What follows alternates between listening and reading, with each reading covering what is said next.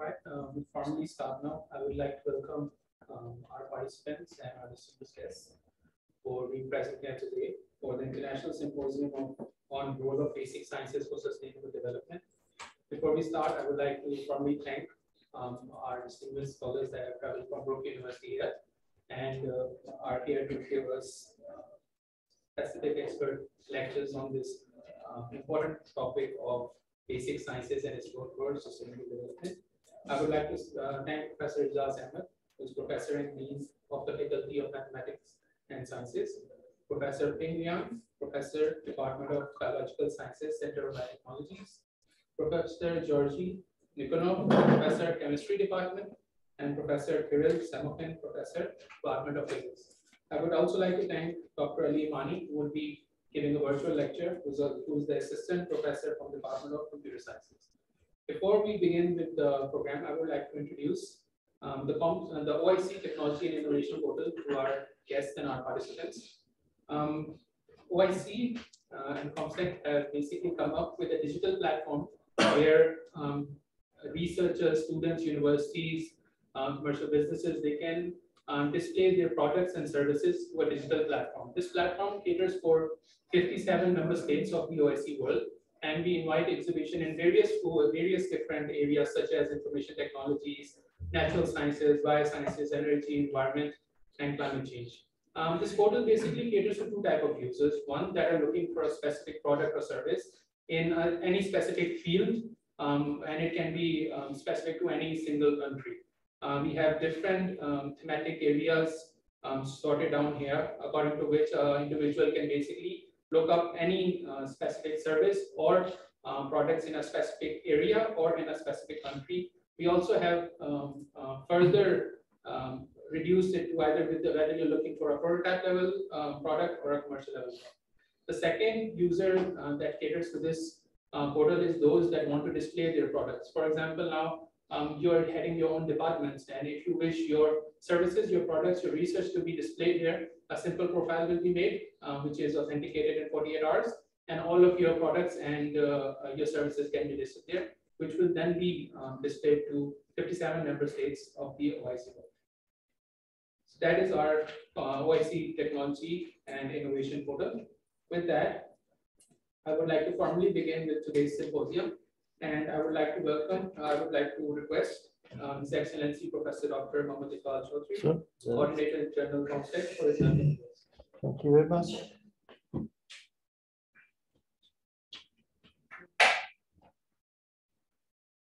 Good morning, good afternoon, good evening, ladies and gentlemen. We are in different time zones. I can see some people in the morning hours, and I'm sure there are many in the evening hours also. And that is what technology can offer us. So we can really be in real time talking to so many people. This symposium on role of basic sciences for sustainable development is very close to my heart. I am a scientist with interest and understanding and appreciation of basic sciences. And I really do appreciate why it is important that we all strive to strengthen basic science capacity in our countries. You see, whatever you see today in terms of technological development has never been the objective of curiosity-driven science. I mean, today, you may find many companies driving to develop new technologies for money, but the science behind those technologies had never been for the money. Isn't it true? You know, so from the time of Thales to Plato, from Galen to Bacon, from Ibn Sina to Al-Biruni, all these medieval scientists, the old ancient science has been largely curiosity-driven, for the sake of knowledge. And that is the basic fundamental driving force of science even today also. We don't really work for money. We work for learning and understanding of what nature is all about. All around us, the science of understanding of what natural phenomena are, from life to planets and cosmos bodies and others, they all are fundamental aspect of learning. And that is what eventually convert, that knowledge eventually converts into technology, and technology bring money, technology bring pleasure, technology bring comfort, technology brings efficiency and others. There is always a technology. Technology has limitations. As I can give you example of medical science. We have exhausted all technologies of developing drugs, medical devices, biomedical interventions, and others. Now, basic sciences of how to generate human cells and then convert them into tissues, and then tissues into organs would eventually lead to a new science, new medical intervention called regenerative therapy. Similarly, the world has now, we have reached to the stage of a climate change. We know technology has been a main driving force of climatic change also. How to handle these technological devastation related to overuse of technology, the basic science would eventually come into the force. They will come and play a very important role. That is where I feel so extremely strong about this. So the reason why we are not able to develop applied sciences and technology because our foundation in basic sciences is extremely weak. Why we are not able to produce Nobel laureates? You know why? Because the fact is that basic conceptual foundation of sciences such as chemistry, physics, mathematics, and biology is very, very weak. As a result of it, you can't really build a magnificent building on superficial foundation. And that is where comstech has decided to launch this program on basic sciences. UNESCO already has basic science program. This is a basic science year of basic sciences. We all understand there is a gross appreciation. We need to go back and learn fundamentals of sciences. Without that, we'll not be able to break the ceiling. We'll not be able to go to develop new technologies, to develop technologies which are friendly to environment and climate, which will solve some of the enduring problems of humanity.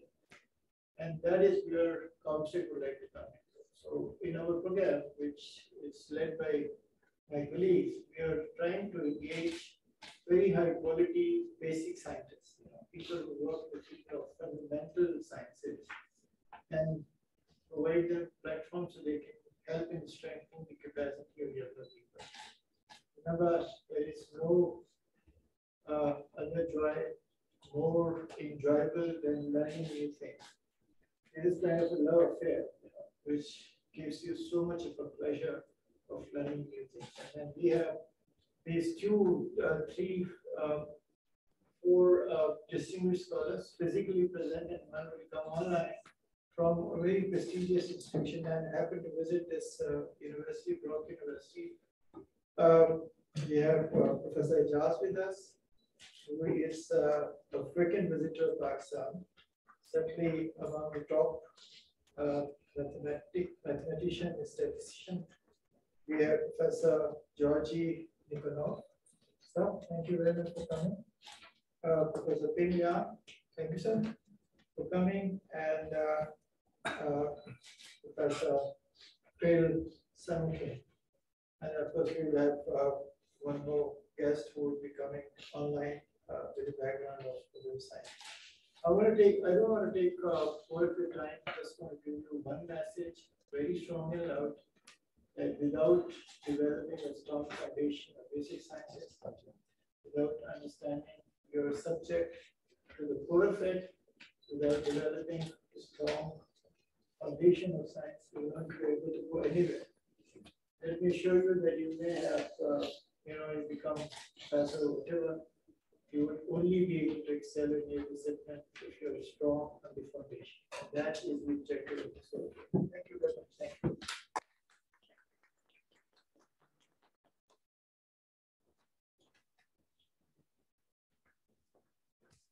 Thank you very much, sir, for your remarks. So for our first technical talk, I would like to now invite Professor Ijaz Ahmed to give his talk on sustainable development, statistical challenges and opportunities.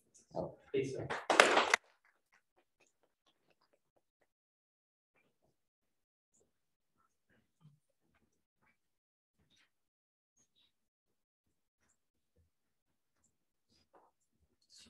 When is your talk? Which one? That's half now. Sorry, which one was half now? No, that was a bit tricky.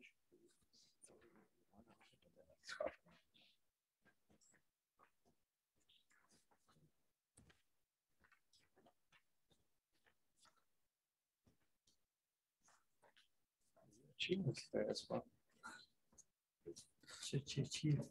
Yeah, he's George's. So yeah, just have that.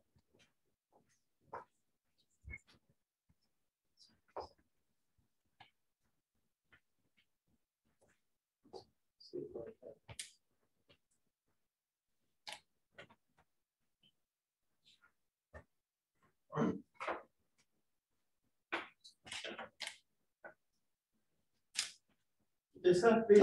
Okay, all right. First of all, Bismillahirrahmanirrahim. And thank you to Dr. Iqbal for the invitation and for organizing this important workshop and recognizing the importance of basic science, as he mentioned.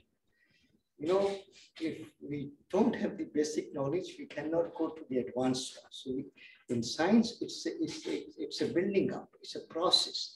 You know, in some other subject, for example, I take the history of Europe and then I take the history of Asia, they're not connected. The science courses, they are connected. So if we develop, we accumulate the knowledge, we build the knowledge. So we cannot just take a third year chemistry level course without knowing the first year. So it's very important that we invest some time and on the basic science, and then we branch out as we wish, wherever we want to. But basic knowledge is very important. So this is a joint talk with one of my colleagues, Dr. Richard Cheel. He's a earth scientist. So when Dr. Iqbal asked me to speak on this thing, I said, I'm not much in sustainability, so I need some help. But on the other hand, I'm a statistician or data scientist. So as you know, we are in the backyard of everybody. So whatever you guys do, you collect the data, and then you need us to analyze the data and go from there.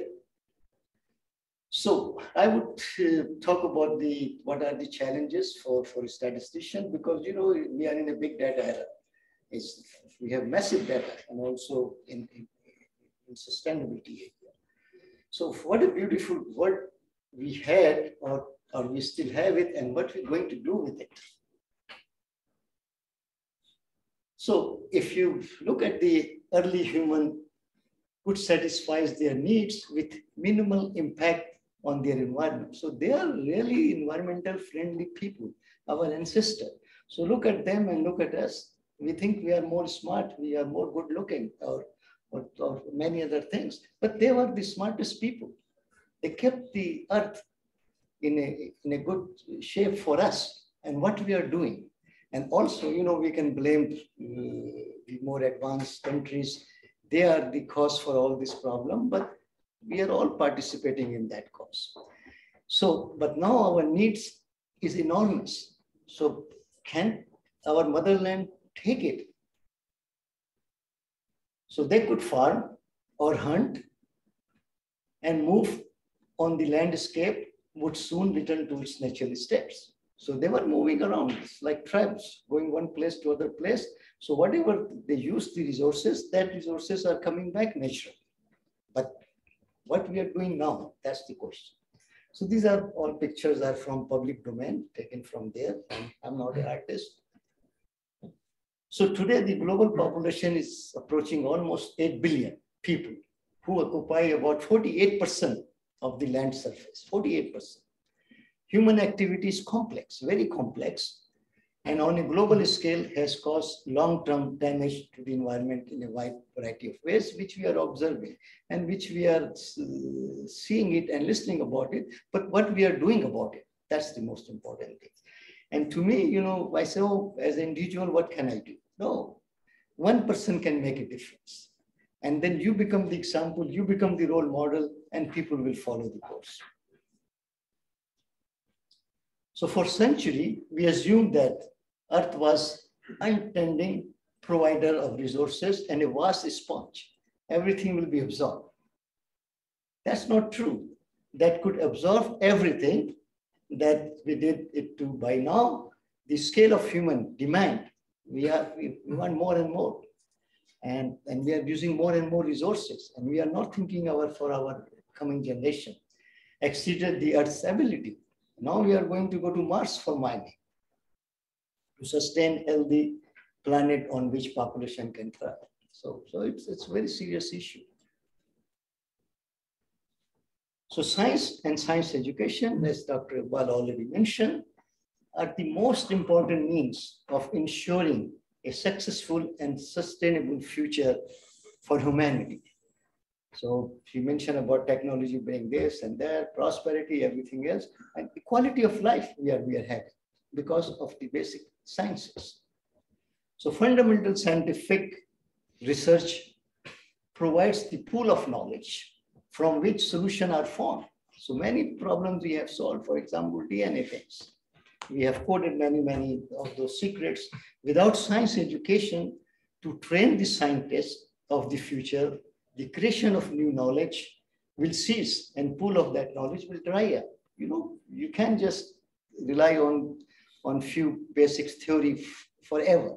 So some new theories has to come. Some new knowledge has to come. It should be continuous. There should be pipeline. And pipeline cannot be dry. The day the pipeline dry, we are all in trouble. So Benjamin Franklin, he said, when the well is dry, we will know the worth of the water. So abundance of water, abundance of things. So we don't value it. But the one they are gone, then we will know, and it may be too late.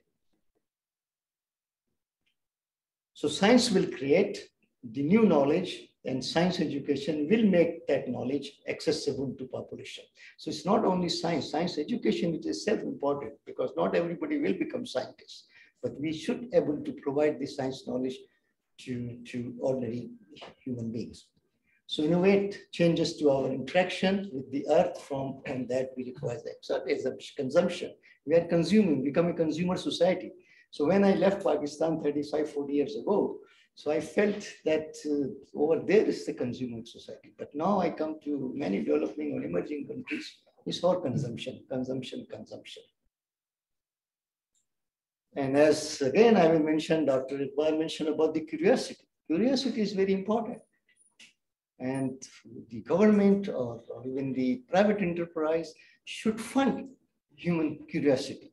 If we are not curious, we will never invent anything.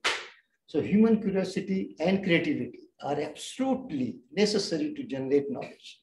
If our forefather or ancestor was not curious, we were not sitting over here.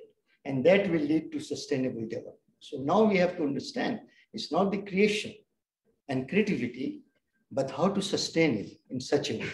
So we just had at Brock University, we have an international forum on sustainable mining. Mining is important. We need mining, but how we can make a mining sustainable? So those kind of questions science can answer and can tell us.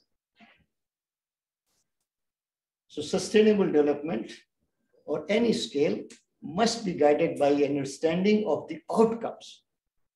So that's very important. Somehow our leader or managers or whatever you call them, they have no idea about it, the outcomes of our action. So it's action, reaction, physics, all law is there on the many components on the Earth system. So we are doing things, but we don't know what will be the outcomes of this.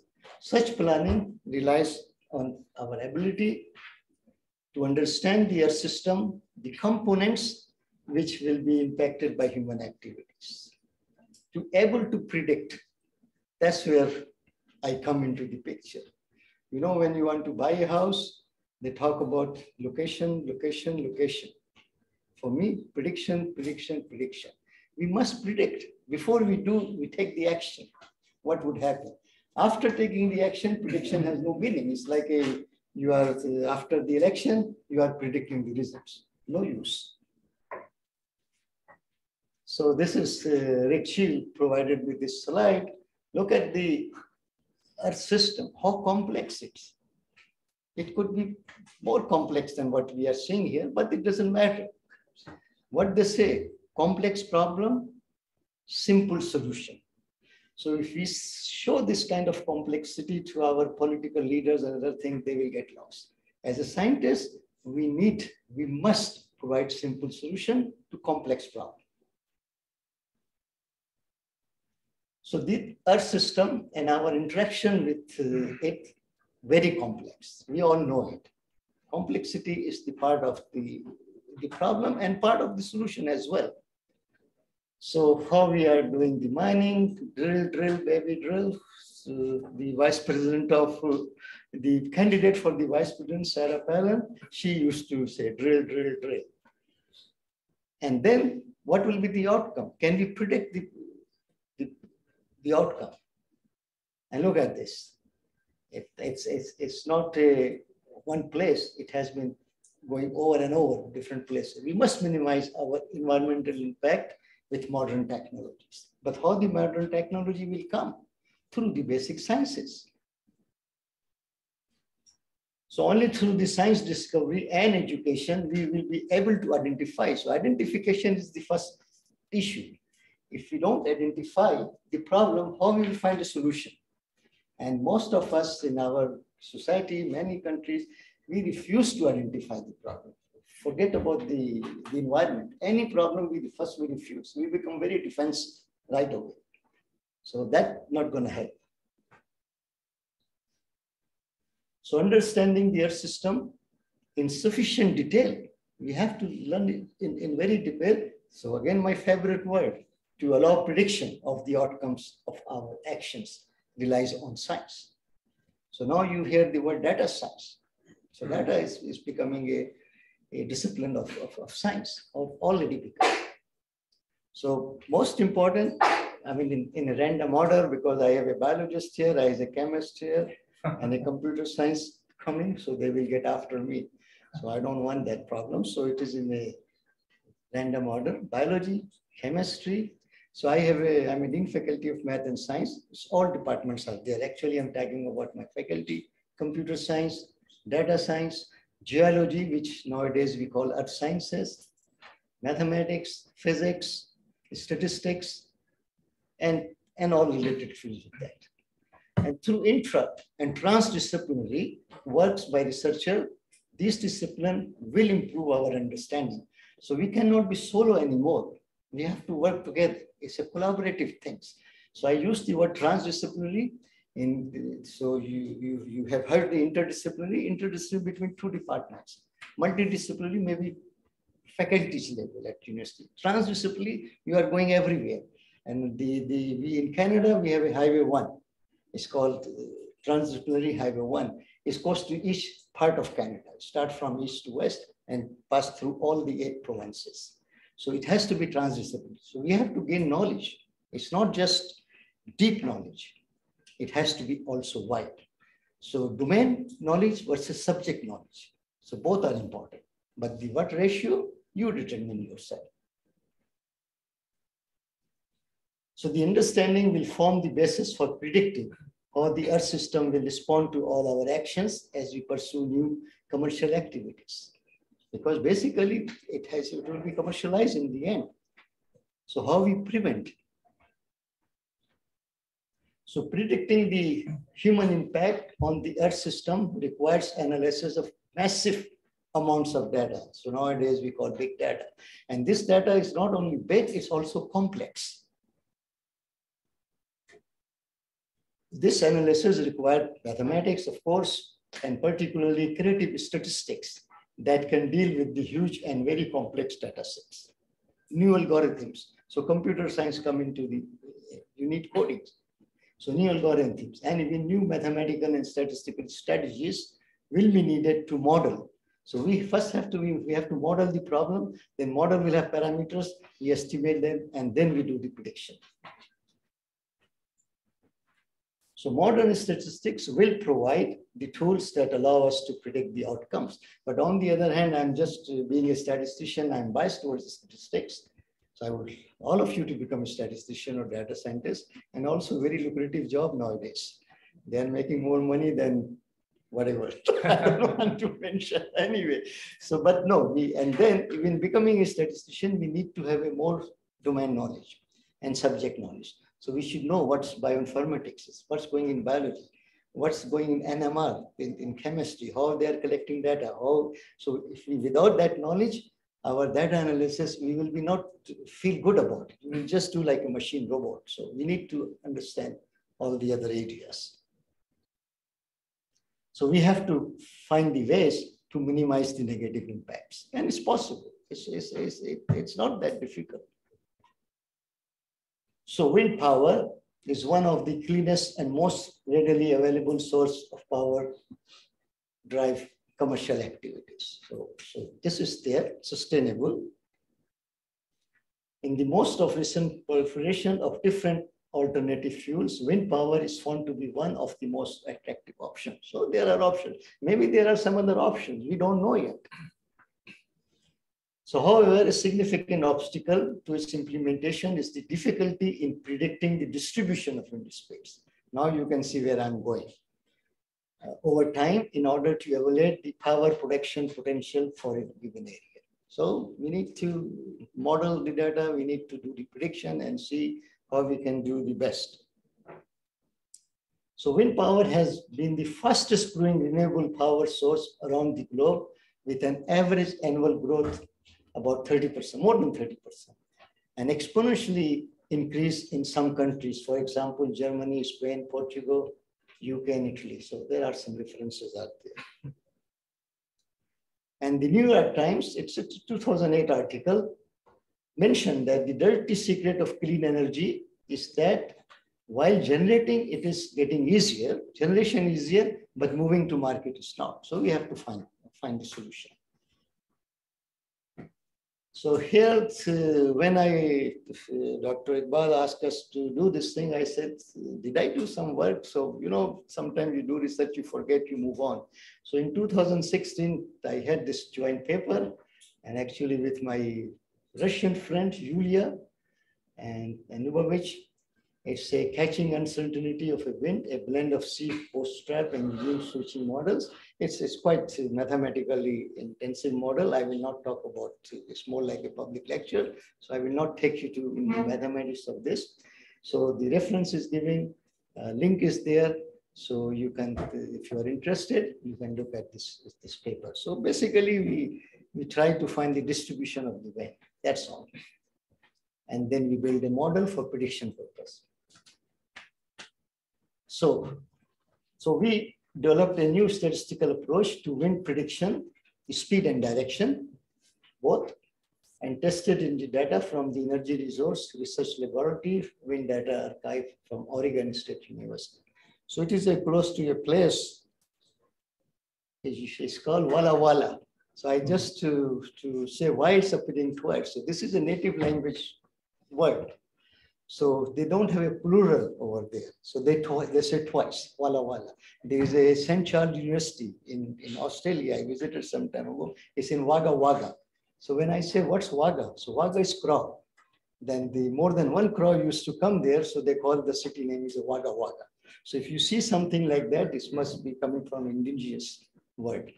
So, and actually there's a University of Walla Walla in Oregon also, if you Google it. So now it's so easy to Google it. So anyway, so it's just the side business. So to enhance the ability to predict wind behavior, we propose this bootstrap methods. It's a very well-known technique, bootstrapping in statistics. And it's a fully probabilistic model to forecast of the wind speed. So this new model was tested using wind speed and the direction collected from August 2002 to 8. And this is some descriptive statistics, the box plot. So east wind and the west wind, there is always difference, and that's we just reveal what is true. We don't invent anything, we just reveal what is true. So you can see there are many outliers also. So there's to find a threshold point, you have to also consider the outliers. Sometimes in data cleaning, people remove the outliers. That may cause a problem, depending on what kind of data you are dealing. And this is another graph of the dynamics of hourly wind. Again, eastern and western wind.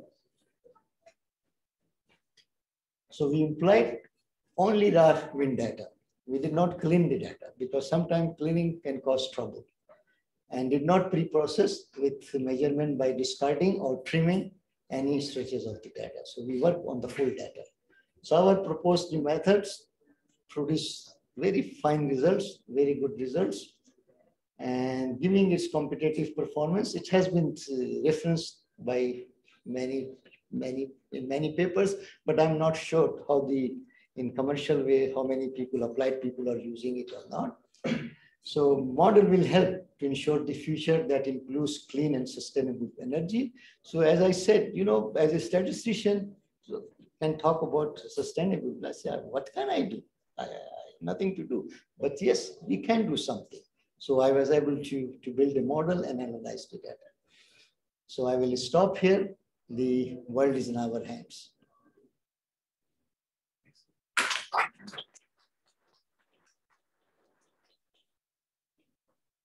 So again, basic science is important.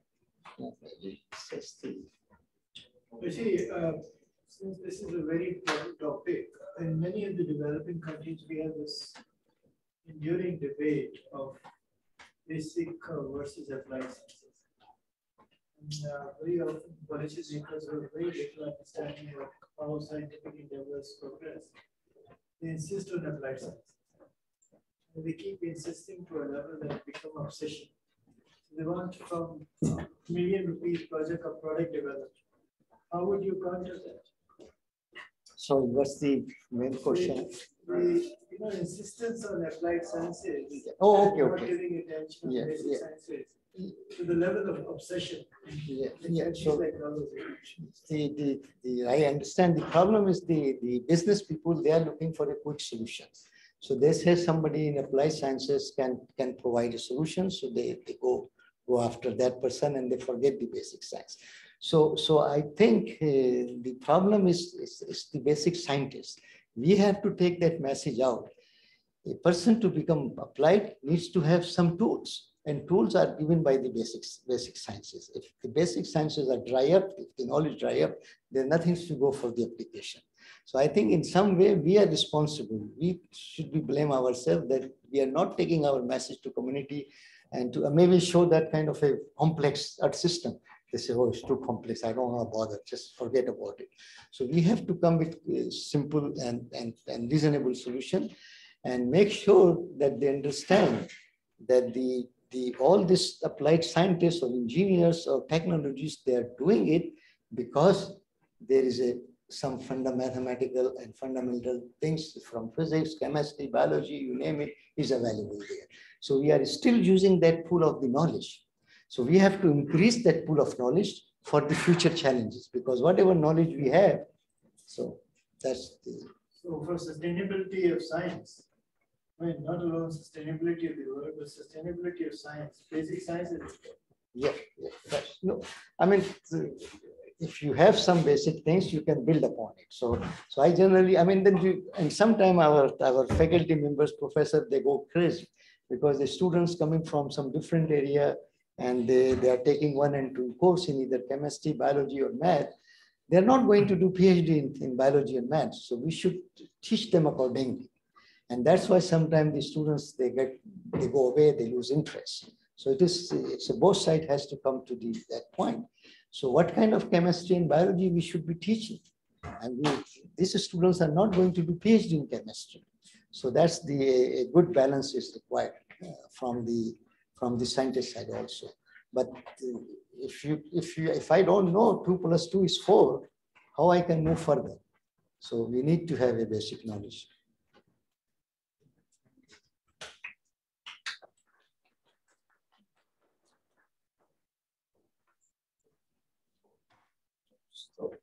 What happened? What did I do?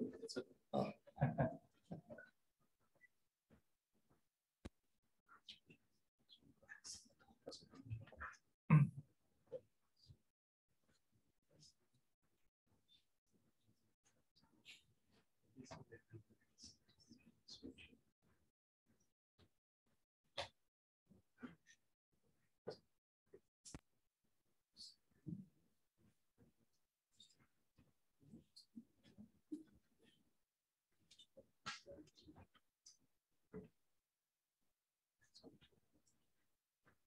Thank you so much, Professor Mijaj, for your wonderful presentation. Up next, I would like to invite Professor Peng Liang for his presentation on the relevance of DNA sequencing technologies and genomics for today and future. Please, sir.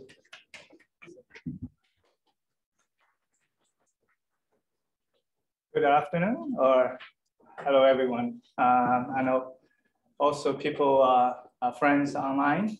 I also want to thank the organizer for giving us this opportunity to speak in this very prestigious platform, which spread over multiple countries. I think this is for me, it's my first time. And yeah, it's great to see everyone, especially young people, you young people in this audience. Yeah, I have to apologize that I made a last minute change to my title after realizing this talk is for a more general audience. So I thought instead of spend all the time telling you the details of my research, it might be more useful to give you an overview of the field that I'm in, and then throughout some discussions.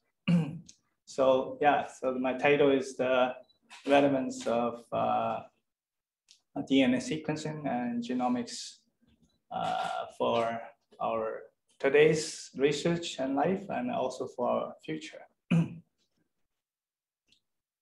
So in the next 30 minutes or so, I'd like to just give you a quick overview of the status of the DNA sequencing technology, and yeah, also talk about a few areas of genomics and how can genomics impact our society, and what are the opportunity and what are the challenges that we're facing. And I admire my boss, Aegis. He said that he put the order randomly, and then it happens to be the right one. Why did you go first? Yeah.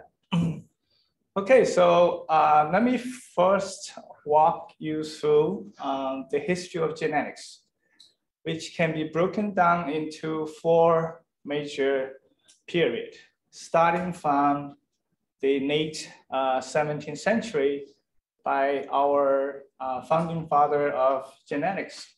Guess who? Yeah, Greg Mendel, right?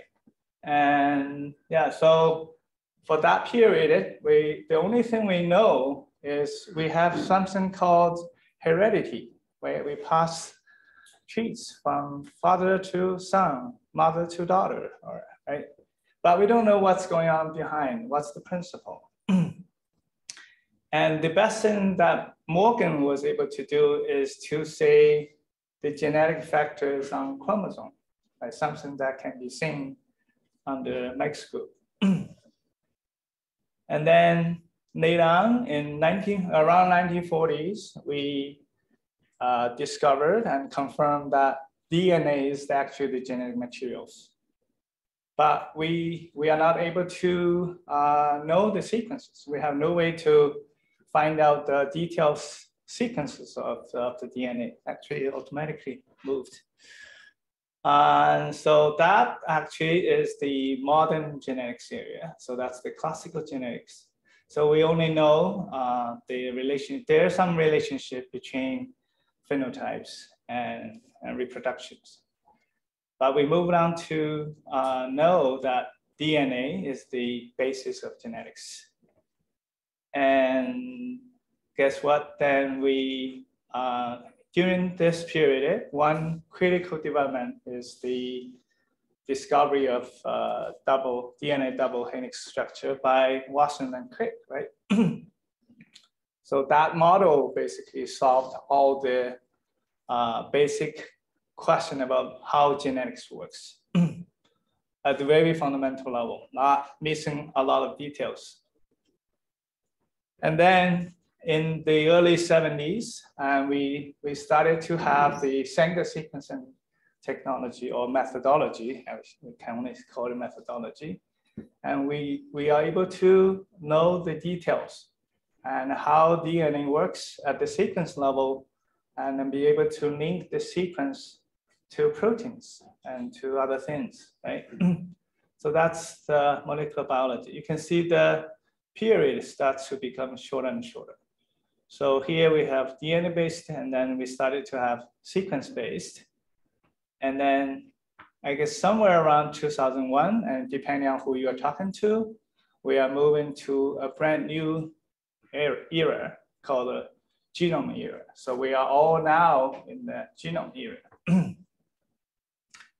And then within the genome area, we in 2001, as most of you know, one of landmark discovery or achievement of humankind is the publication of the human genome sequence, right? And which the whole society was very excited about. Although some people actually end up being disappointed because we end up finding out the number of our gene, right? The smartest animal or organism on the world is pretty much the same as the fruit fly.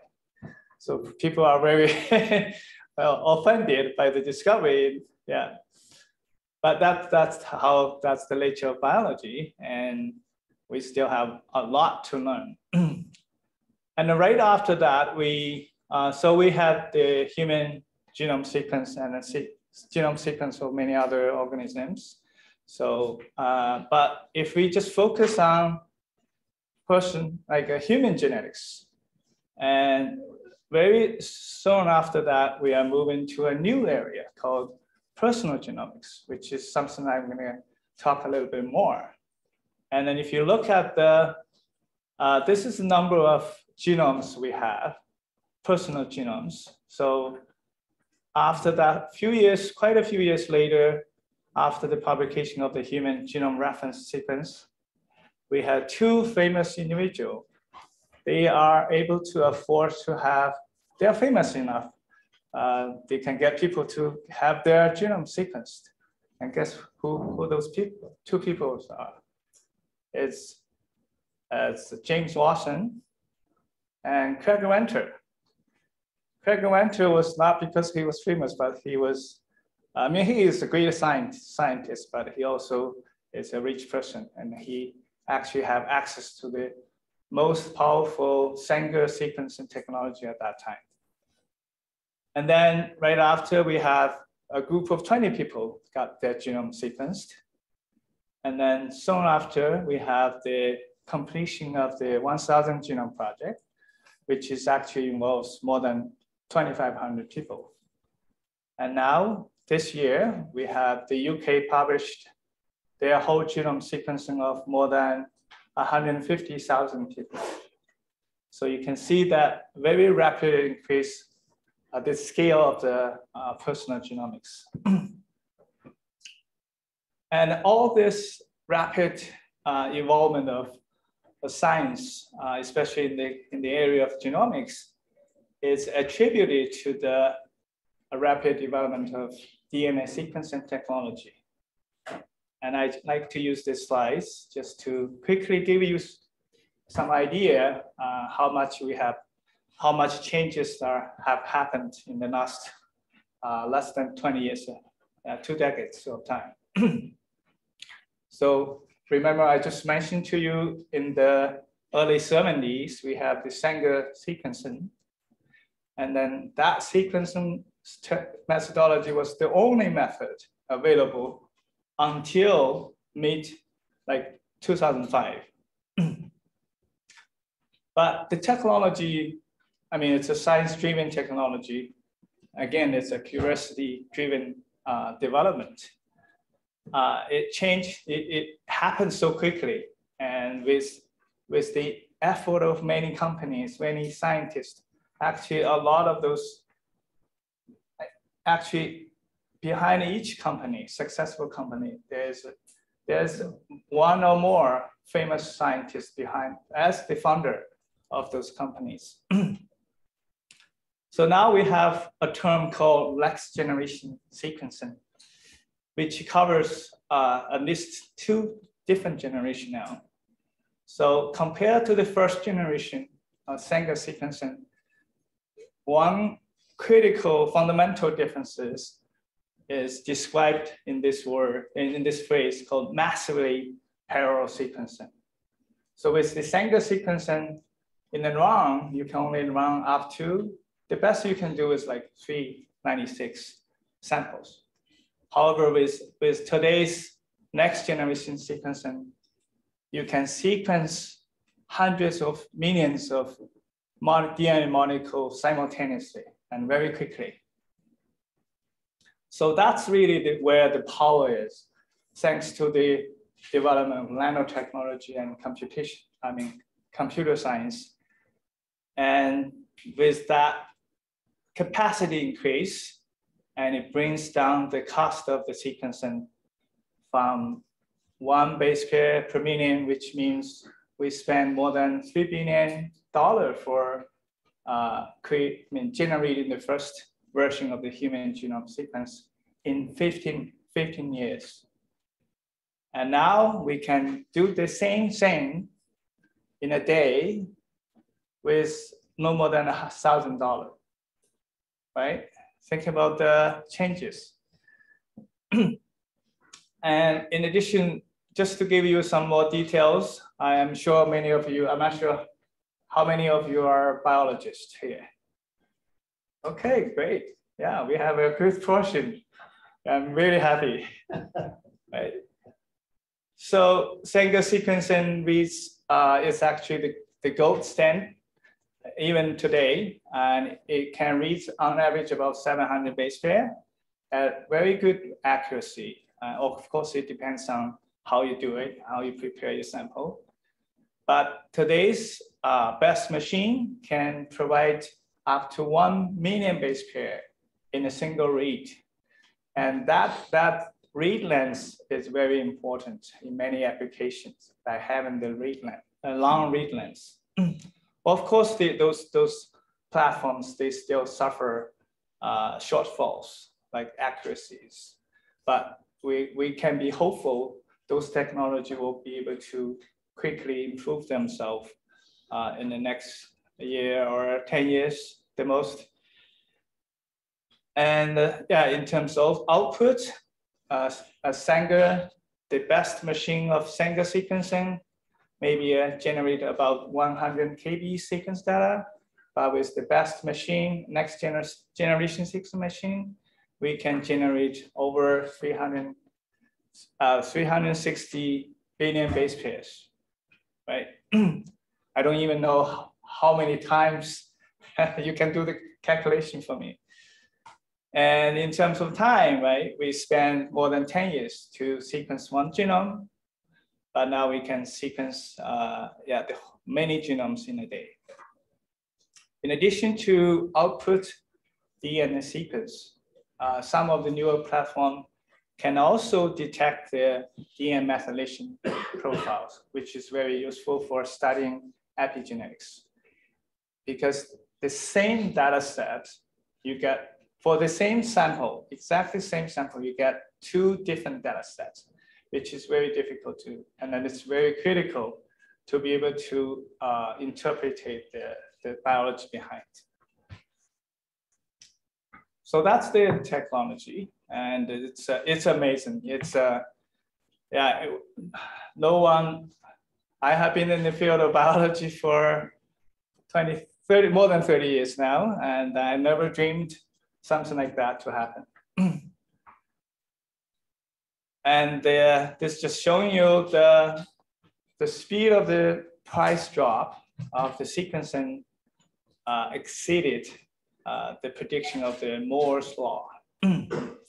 quite a lot. So that's really exciting.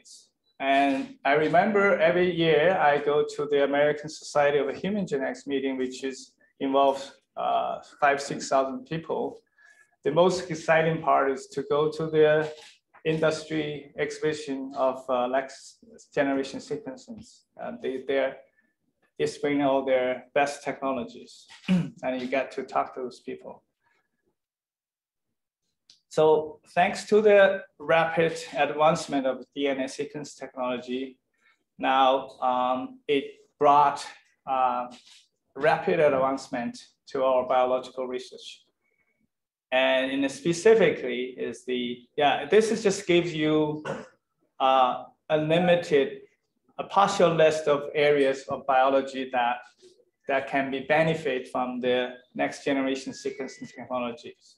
So basically it touches upon most critical area of biology, and including environmental sciences. And I will be in the next few, rest of my talk, I will be focusing on these two items here. And microarray was the technology dominant the market for studying gene expression and a lot of detections, diagnosis for 2 decades. And it was now completely replaced by sequencing technologies. And with those application of DNA sequencing technology, and it brought to us many new fields. And those are just some of the terms that describes those exciting sub areas of biology, right? Starting from genomics, which is the study of genomes, right? And then you can have, sequencing a genome of a new species, and then you get to know everything about the genetics behind that species. And metagenomics is also very exciting, and I'll give you some example. And personal genomics is really also something that is going to change our life in the future. And so I'm sure many of you have already seen those terms. Those are terms that haven't been existed for too long, right? Just in the last 2 decades or so. So those are brand new in the history of science. It's very short, very young, very new fields. And then as you can see, many of those, the data analysis of those fields requires what Dr. Yi just mentioned, the statistical modeling. And also because of the dramatic drop of the sequencing cost, it enabled many large-scale genome sequencing projects. And I just give you here a partial list, and you probably know a lot more than that. But I just want to highlight a few. This is the Human Genome Project. And the 1,000 Genome Project is probably the first international consortium project on large scale genome sequencing. And so what it is, now it started from the phase 1 back in 2008. And just a couple of years ago, they finished the last phase. It's actually called, originally they planned just 3 phases, but they actually went 1 step further. So I called phase 3 plus. And what they did is they sequenced not only the original 2,500 human individual, but they also added another 600. And they sequenced every genome at 30 times coverage by the Illumina pair-end platform. Plus some of the samples are also sequenced by the non-read platforms. And that covers 26 different populations from different parts of the world. So it has a pretty good representation of the human human diversity. But I mean, it's still not the ideal, but it's the best so far.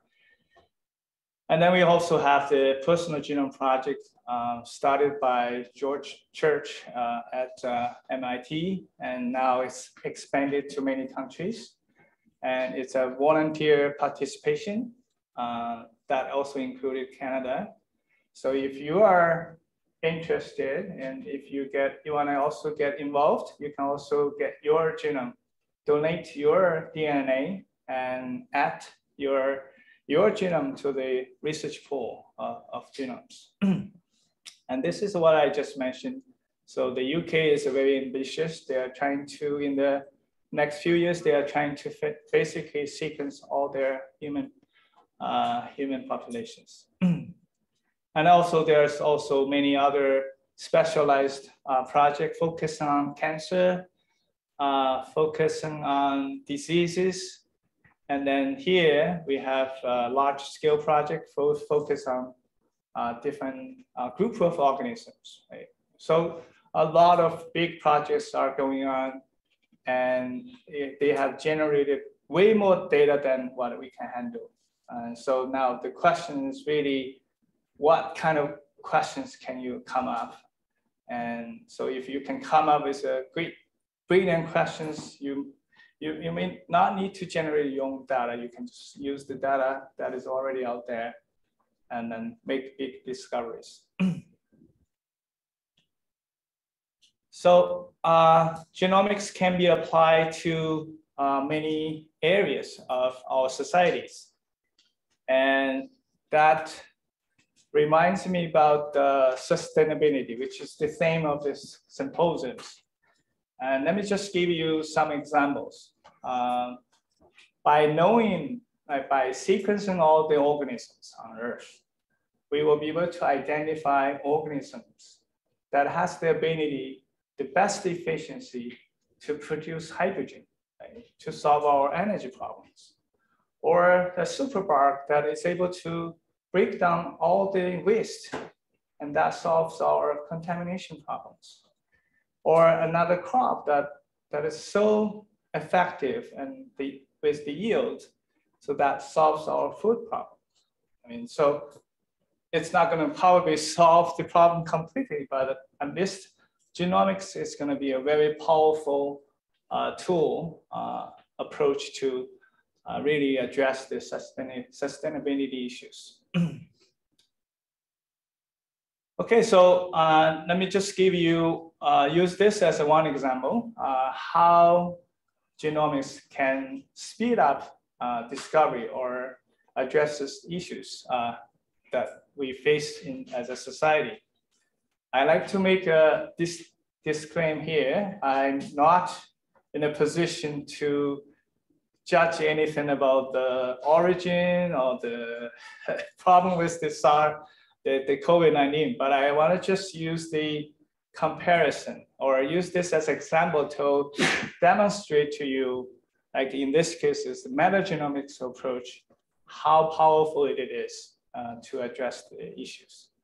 So if probably a lot of you may not remember the 2003 SARS, but I remember, because one of the big meeting, the American Society of Genetics meeting, was originally scheduled to happen in Toronto, but because of the SARS, it was canceled and later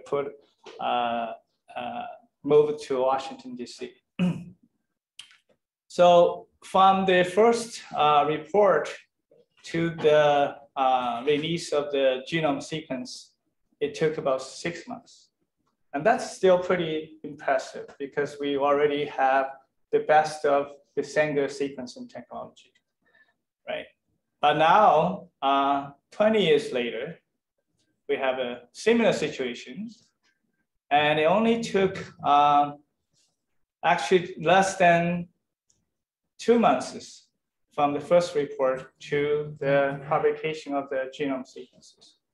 And by using this approach that it was not available at that time, and that saved us 4 months, which is going to be, which can make a huge difference, right, in terms of the control of the disease by being able to develop the vaccines very quickly.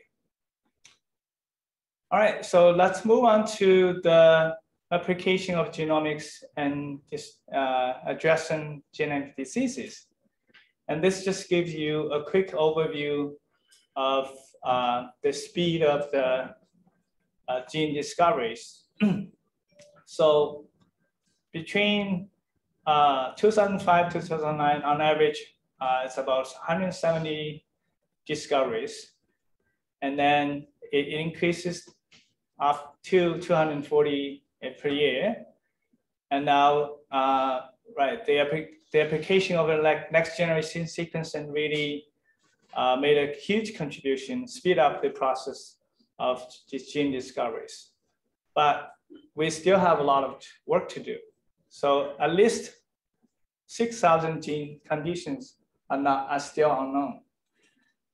And people have predicted by 2025, with the application of the best next generation sequencing technology, we'll be able to sequence at least 60 million patients. And that's a huge data pool for us to look into and then make all kinds of discoveries. And another big challenge is the complex diseases. It's much harder to figure out the exact causes of the disease. And also, most of the discovery here are about coding gene, which is a little easier than the non-coding genes. And so we don't even have exact number of non-coding genes in our genomes because they are so diverse. There's less of evidence to help us to identify. Okay, so again, this is another figure just to show you the change of the paradigms in gene discovery. So you can see that the next generation sequencing technology is quickly taking over the conventional methodology for gene discovery. And you can see that it's also showing an upper trend. And we can expect that line is going to keep going up. All right, just let me spend a few more minutes talking about personalized medicine. And so the definition of personalized medicine is a medical method that targets treatment structure and medicinal decision based on patient's predicted response or risk of disease. And the basis for prediction is our genome. So with the cost going down further and further, we will be able to afford to do a whole genome sequencing for everyone on the earth, even before they were born, right? And that's the basic idea. So once we have the genome, we know we can apply all kinds of sophisticated prediction models, right? Which Dr. Yi just was talking about. And we can predict what's going to happen. And then we can take preventive procedures to prevent problem from happening instead of when the problem happens, we deal with it, right? That's one major benefit of it. But also like in terms of the treatment. And I'm not sure if you know, the sad news here is today is among the drugs we're using, there's no more than 50% that works. So basically we are wasting 50% of our money for drugs that don't work for us, let alone the side effects, right? So with the personalized medicine or precision medicine, we know what drugs will work for us, all conditions. So when we use that treatment, it's going to work. So that's really the big promise of precision medicine or personalized medicines.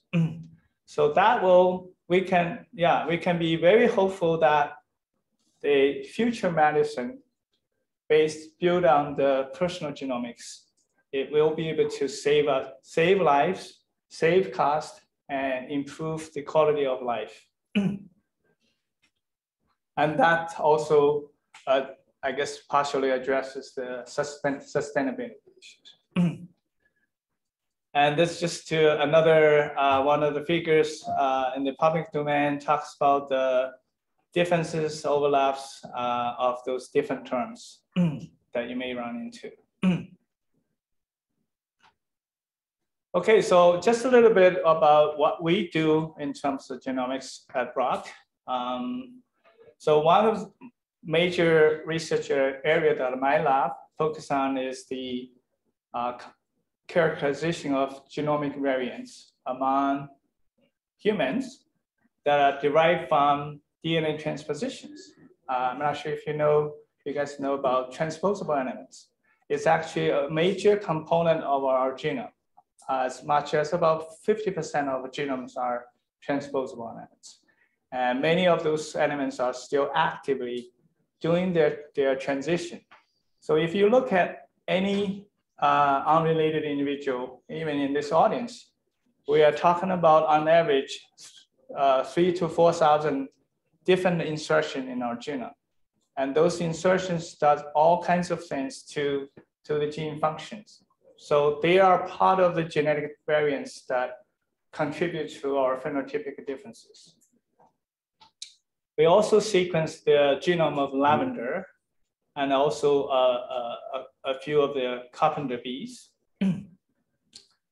And we also had a paper reported the genetic mutation that are responsible for the congenital cataract and Zoom spears through a publication with my collaborator in China. And we also working on a new grapevine genetic testing. And one of the major hurdles with the use of whole genome sequence data is the data is actually stored as a raw sequence format, which makes it very difficult to use. So in order to be able to really fully benefit from those sequence data, we need a method or algorithm to convert those very highly redundant fragmented data of genome data into phased deployed genome sequence data. And we are actually also working on the algorithm for doing that. All right, so that's basically summarized what we are currently working on. And I just want to leave you a few messages here. Yeah, so moving forward, I mean, the sequence cost is still high for what we want to achieve, but we can be hopeful that it will be quickly reaching to a point that is affordable. And currently, we are still lacking efficient algorithm for the problem that I was just describing to you. And our knowledge about the relationship between genetics and the disease or phenotype in general is still very limited. So we have a lot of work to do. And yeah, and then also we don't have, at this point, the tools are mostly for research and very fragmented. In order for the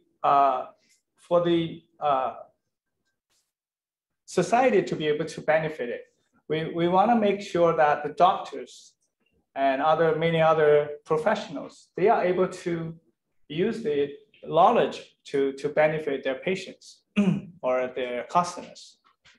And we have very little mechanism in place to facilitate the data sharing or exchange. So yeah, so in summary, genomics is really revolutionized our biomedical research. And it's also going to bring dramatic changes to our societies. Genomics is the foundation of precision medicines or personalized medicines. And we need, in order for those things to happen, we need to be able to provide national and even international infrastructures for the storage, exchange, and analysis of those data. And we also need proper regulations for making sure the data is properly, safely, and efficiently used. And we also need to train more people like you guys and to have the skill set, knowledges. And not only biologists, but also engineers, computer scientists, statisticians, right? To work together to get the full benefit. So I would like to invite you guys to really contribute to this exciting field by donating your passions, by donating your intelligence and wisdoms to make this happen for our human society. And that's my that's what I have for you today. Thank you for listening. Yeah. Yes. 谢谢啊。我叫拉希德，我从中国药科大学南京我学的毕业的。哇，太好了。我住在中国4年，然后我的女儿她在南京上的，现在我正在工作。My question is that how can we reduce antimicrobial resistance using this personalized medicine technique? How can you produce antimicrobial resistance? Yeah, that's a good question. So I guess that the anti-resistance is also, I mean, it's just the nature of the biology, right?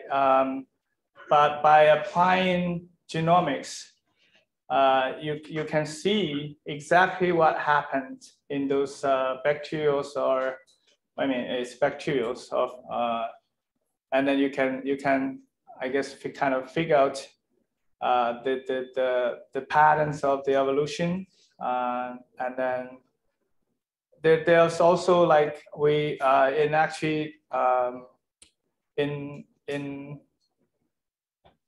what I actually have. I mean, the graduate student that actually I was on committee for, they are also they are actually using the phage as a way of treating the bacterials, because phage can eat bacteria. I mean,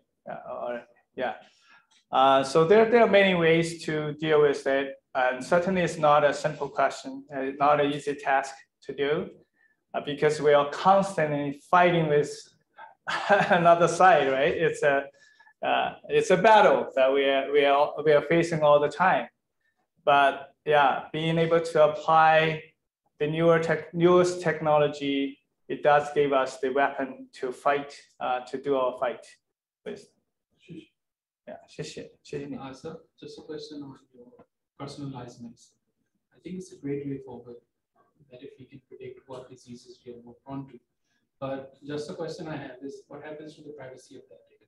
Because if we have that as a very large scale, and we already know what a person is prone to, and if that data is available out in the open, won't it create kind of a discrimination which might affect your chances of getting a job, life insurance, medical insurance? So how do we continue to move in that field and get the positives while trying to negate these negatives? That's a great question. And that's an issue people have concern about. And that's where also the resistance from the parts of the community comes from. So that really has to be addressed by policies, by regulation, government regulations. So the data, like if my child has their genome sequenced, I want to be able to control who have the access to the data, and that rights has to be really controlled by the owner of the genome, and that's not easy to do.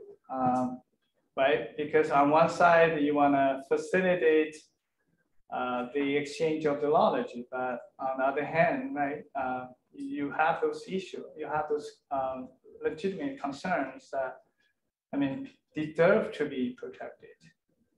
So that can be only addressed by regulations, I think.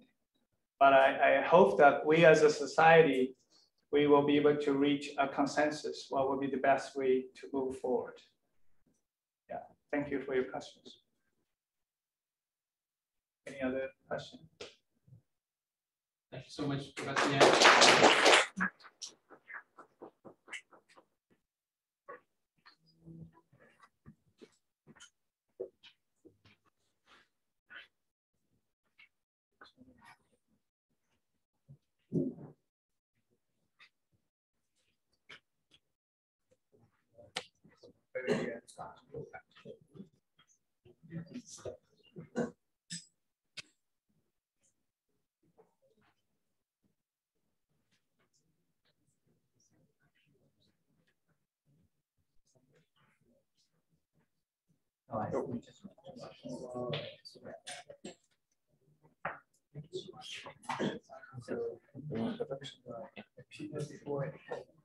Okay, so our next lecture is going to be by Professor Georgy Nikonov, and the title for his presentation is On the Way to Sustainable Catalysis, from Transition Metals to Main Group Elements. What do you say?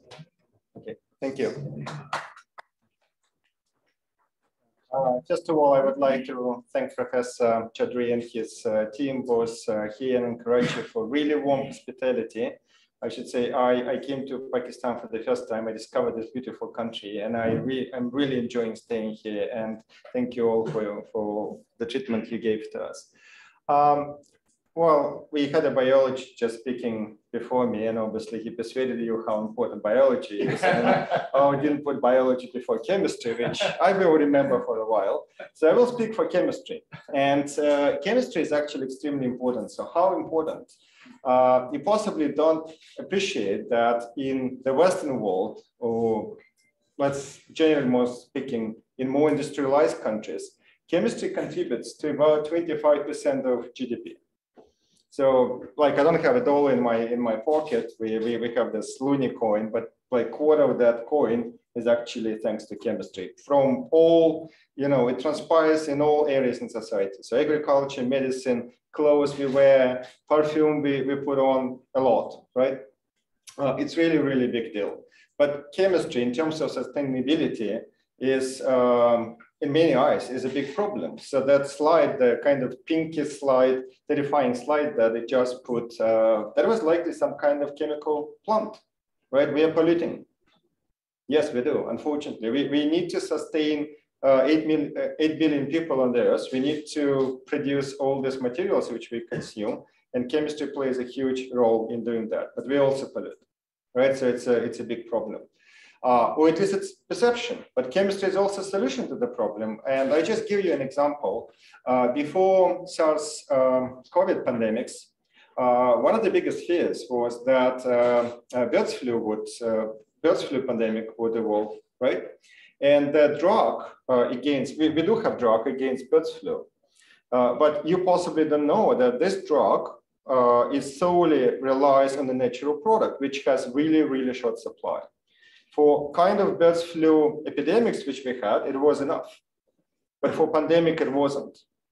And actually, chemistry at Brock, led by my colleague, late Professor Tomasz Padlicki, found a shortcut to making this drug, this exact drug, by much more efficient way. And the source for that was actually coal. Coal is cheap, right? So we did have solution to the problem even before the problem happened, and thanks God it didn't happen. Unfortunately, we did have another problem, and solution came, but much later. And this is where biologists actually played a big role. But in that example, you can see chemistry was solution, and there are some other examples when they are. So the title here is On the Way to Sustainable Catalysis. And I should say that this talk is actually 1 hour long, not half an hour, and it's tailored for chemists. So there was a bit of miscommunication what kind of presentation I should give, and I understand most of you are not even chemists. So I'll try to be less technical as possible, more general as possible. Still, there will be some chemistry, there will be formulas. I'll try to make it easier, and I will have to cut a lot of slides. So I will just browse through the slides and tell you just part of the story. So what is catalysis? Catalysis is one of the major chemical processes where you have a reaction, and the reaction may not be ideal. It either doesn't go where you want, it doesn't give you a product which you want, produce a lot of waste. And then you add a magic material, usually in small amount, which make this reaction happen. Or they make this reaction more efficient. You go to lower temperatures, you go to higher production of the chemical which you need, less waste.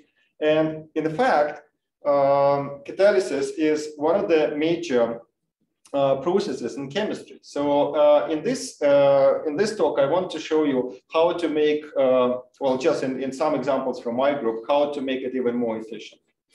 So a bit of catalysis. About 85 of chemical processes, they have catalysis at least in one step, right? And as I said, the chemistry is pervasive, it's everywhere.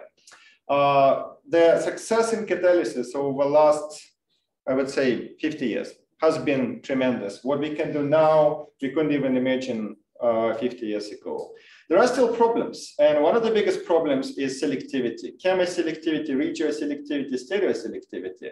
So I understand many of you don't know the meaning of the terms. The idea is very simple. Can we make it more efficient, more sustainable? Can we minimize the waste and all this awful smoke that you could see in Professor Arnold's talk, right?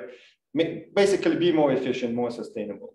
Another one, a lot of current catalysts which rely heavily on transition metals, they have these problems. So the metals themselves are toxic, they are quite expensive. We have a supply problem, the abundance of some materials, like a lot of typical catalysts based on rhodium, palladium. Obviously, these metals are very expensive and rather rare, right? So supply chains, that's a big deal, right? Now, there are, as I said, the progress has been quite remarkable, but there are some reactions which are difficult to do. So cleavage of some very strong bonds or making some strong bonds, we still need to learn how to do it and do it more effectively. General efficiency, conditions like temperature. A lot of reactions are done at very high temperature. We need to spend fuel that will produce CO2 and all the consequences associated with that. So these are just some of the problems which we still have and we have to solve, right? Now, in terms of types of catalysis, industrial catalysis is still pretty much heterogeneous. This is where most of the value is actually produced, and most of this is actually making rather simple chemicals, which we still use in huge amount, like sulfuric acid or nitric acid. Nitric acid, production of nitric acid, fixation of nitrogen making ammonia nitric acid, that's one of the biggest chemical processes. These are relatively simple chemicals produced on huge scale, right? Then homogeneous catalysis, that's when you have your catalyst dissolve in the media. And in this case, we can do miracles. We can make really high value added products, very expensive products, those which were actually used in drugs, or we used in cosmetics and this kind of things. There are a lot of opportunities for us to do it in a tailored way. We can do it very effectively. That's about 17% of chemicals, less in volume, maybe more in the revenue generated. And biocatalysis. Okay, so I'm actually, my research is here in homogeneous catalysis, where we know exactly what we do, or at least we fool ourselves that we know exactly what we do, and we try to do it in a more controlled way. So just to show you a few stories from my group, where we try to do things better. And that's possibly the take-home message for you, that there are always solutions to problems. So I just would like to echo Professor Chaudhry in what he said, that the importance of basic knowledge, because all these practical applications, which I'm going to show you, they actually came from very fundamental basic research. And when I was doing the basic research, I had no idea, no expectation that it would result in something practical, right, and solve any problems. I was basically fulfilling my curiosity. It was curiosity-driven research, exactly what you said. And it happened that the barrier to application is actually not that big. You can always take your discovery and make it practical, right? So at some point we arrived at this complex. Again, this was derivative of our very basic research. The initial work was done on compound, which would look very, very fancy. And I would need to spend a lot of time to how to explain. We actually reduced it to this one. This is relatively simple organometallic compound. It has transition metals, some simple ligands, and pretty much any trained chemist can make it. Inorganic chemist can make it. It's not a big deal. So some very similar compounds are commercially available, and this one can actually be produced in one step from commercially available compound. But what transpired from our research that we can make some transformations which from chemical perspective are very, very difficult to do, and we could do them effectively. Like if you take this compound with bond between carbon and nitrogen, it's triple bond. It's called nitrile. I just explained to some of you who are not chemists or biologists. And it's one of the basic chemicals, important class of compounds, belongs to the type of carbonyl compounds. And it is one of the least reactive in carbonyl family, right? So what actually happens in this reaction, we add silane, which is available from commercial processes, and we can convert this least reactive chemical nitrile in a way more reactive chemical imine. So this is more reactive, but reaction stops here. Right? We do this addition only once, and usually this addition happens twice. So we found conditions when we can take the least reactive, make more reactive, and this one is just one step away from aldehyde, which is a building block for organic chemistry. You can make a lot of chemicals from aldehydes, right? So usually that doesn't happen. We made it happen. So this was published in Angewandte at some point. And then we extended this research to another interesting case when we took pyridine and we could, or pyridine, substitute pyridines, we could add silane to pyridine in such a way that we produce a class of dihydropyridines with silicon here and hydrogen going here, and it is 1,4 isomer. And what I didn't know when I was doing this, we actually discovered very selective production of a class of compound, which otherwise was really big problem in science, because usually it wasn't selective. We always had a mixture of 1, 2, and 1, 4, and it would require several steps, a lot of chemicals being used. We could do it in very high yield. Essentially, it was qualitative reaction and just making 1 out of 2 possible. No waste produced. So no waste here, no waste here. High yields, essentially quantitative yields, right? So this is all was enabled by using this catalyst. So we extended this reaction to some other classes. This was production of aldehyde out of acid chloride. So this was semi-catalytic in sense. But still, we could selectively reduce this. We could selectively reduce acids into aldehyde semi-catalytically, because we could produce acid chloride out of acid and then qualitatively produce aldehyde, and reaction just stops here. So, and if you take amide, again, in 2 steps, you could produce chloramine, and then that could be reduced to imine. So again, very, very selective second step enabled by this catalyst. So again, I'll drop this stuff. That's how we do chemistry. We try to understand how it works. We do some kinetic studies, and basically we try to learn how the catalyst works. Once we know how it works, we can develop the catalyst even further, right? So this was done by, the previous work was done by Dmitry Gutseliak, and this was done by Samvali. Right, so she did some further, and this is my second step. So in the previous example, which worked very well for us, we use silane. You notice that. And I said it's an accessible compound, but still it's relatively expensive compound. And even more important, when you process these chemicals and you produce final chemicals which you would use, it generates some waste. So it would produce siloxane, as chemists would appreciate, right? Can we do it even more effective? Can we go away from that? Well, so I invite you to take some lessons from nature. And how does nature does? Nature actually amazingly does a lot of things more effectively than we can do. And some of those things are done by rather primitive organisms like bacteria. I believe chemists know that bacteria can fix more nitrogen from air and basically feed all the plants than we produce artificially. Bacteria is more effective, right? And does it everywhere on Earth, almost everywhere on Earth. So some chemistry done in natural world is also extremely effective. And here we go to the world of enzymes, naturally occurring catalysts. So for example, this enzyme, which looks like this, it would do reduction in oxidation chemistry. And in the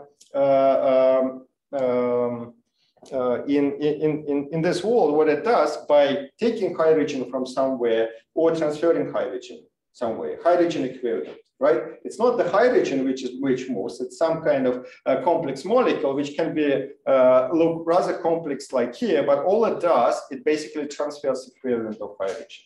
So this is called transfer hydrogenation. And obviously we can use molecules like this. They are would be quite expensive and an effective process to do. But the idea is that you can take a chemical containing hydrogen, apply a catalyst, transfer hydrogen to whatever you want, and ideally produce some kind of waste which would be more benign, right? So that's the idea of transfer hydrogenation. And there are challenges in transfer hydrogenation, so we can do it pretty much well for some simple and more reactive chemicals like ketones and aldehydes. But for some other substrates from the same family or different family, like nitriles, which I mentioned, heterocycles, esters, amides, imides, some aromatic compounds, it's much less developed area. So this is where we wanted to contribute. And we took our original catalyst, which worked very well for us. We developed some related catalysts, they're shown here. And we started transfer hydrogenation project, where we used alcohol as a hydrogen source. So alcohols are obviously much cheaper than the natural equivalent product like NADH. And when you transfer hydrogen, let's say from isopropanol, which is one of the most common chemicals in transfer hydrogenation business, the product would be acetone, right? So that's relatively simple molecule. It doesn't produce so much waste. So we applied our catalyst. It actually worked well. So these are the runs. Again, I'm not going through this table because I understand for non-chemists it will not be so much interesting, but at least we show that we can use alcohol in our catalyst and do this reduction chemistry. The efficiency of that is less than what we had with silane, but at least it was the right first step. So I'll skip this ester story and just again, we do studies, we do kinetic analysis, we did use rate laws for reactions that allows us to speculate about mechanisms, how this reaction actually goes. So again, I'll skip this technical details. So just a few words about this subfield and transfer hydrogenation of nitriles. I'm sort of obsessed with nitriles. We started doing that. We succeeded, and throughout my career, I keep coming back to nitriles and do some chemistry of nitriles. So in transfer hydrogenation business, there was this full reduction of nitriles when you transfer two hydrogen equivalents from some simple alcohols such as butanol and propanol. They are short length alcohols. Relatively cheap, or from formates like this is formic acid and ammonia, which is quite expensive but produces carbon dioxide as the only co-product generally.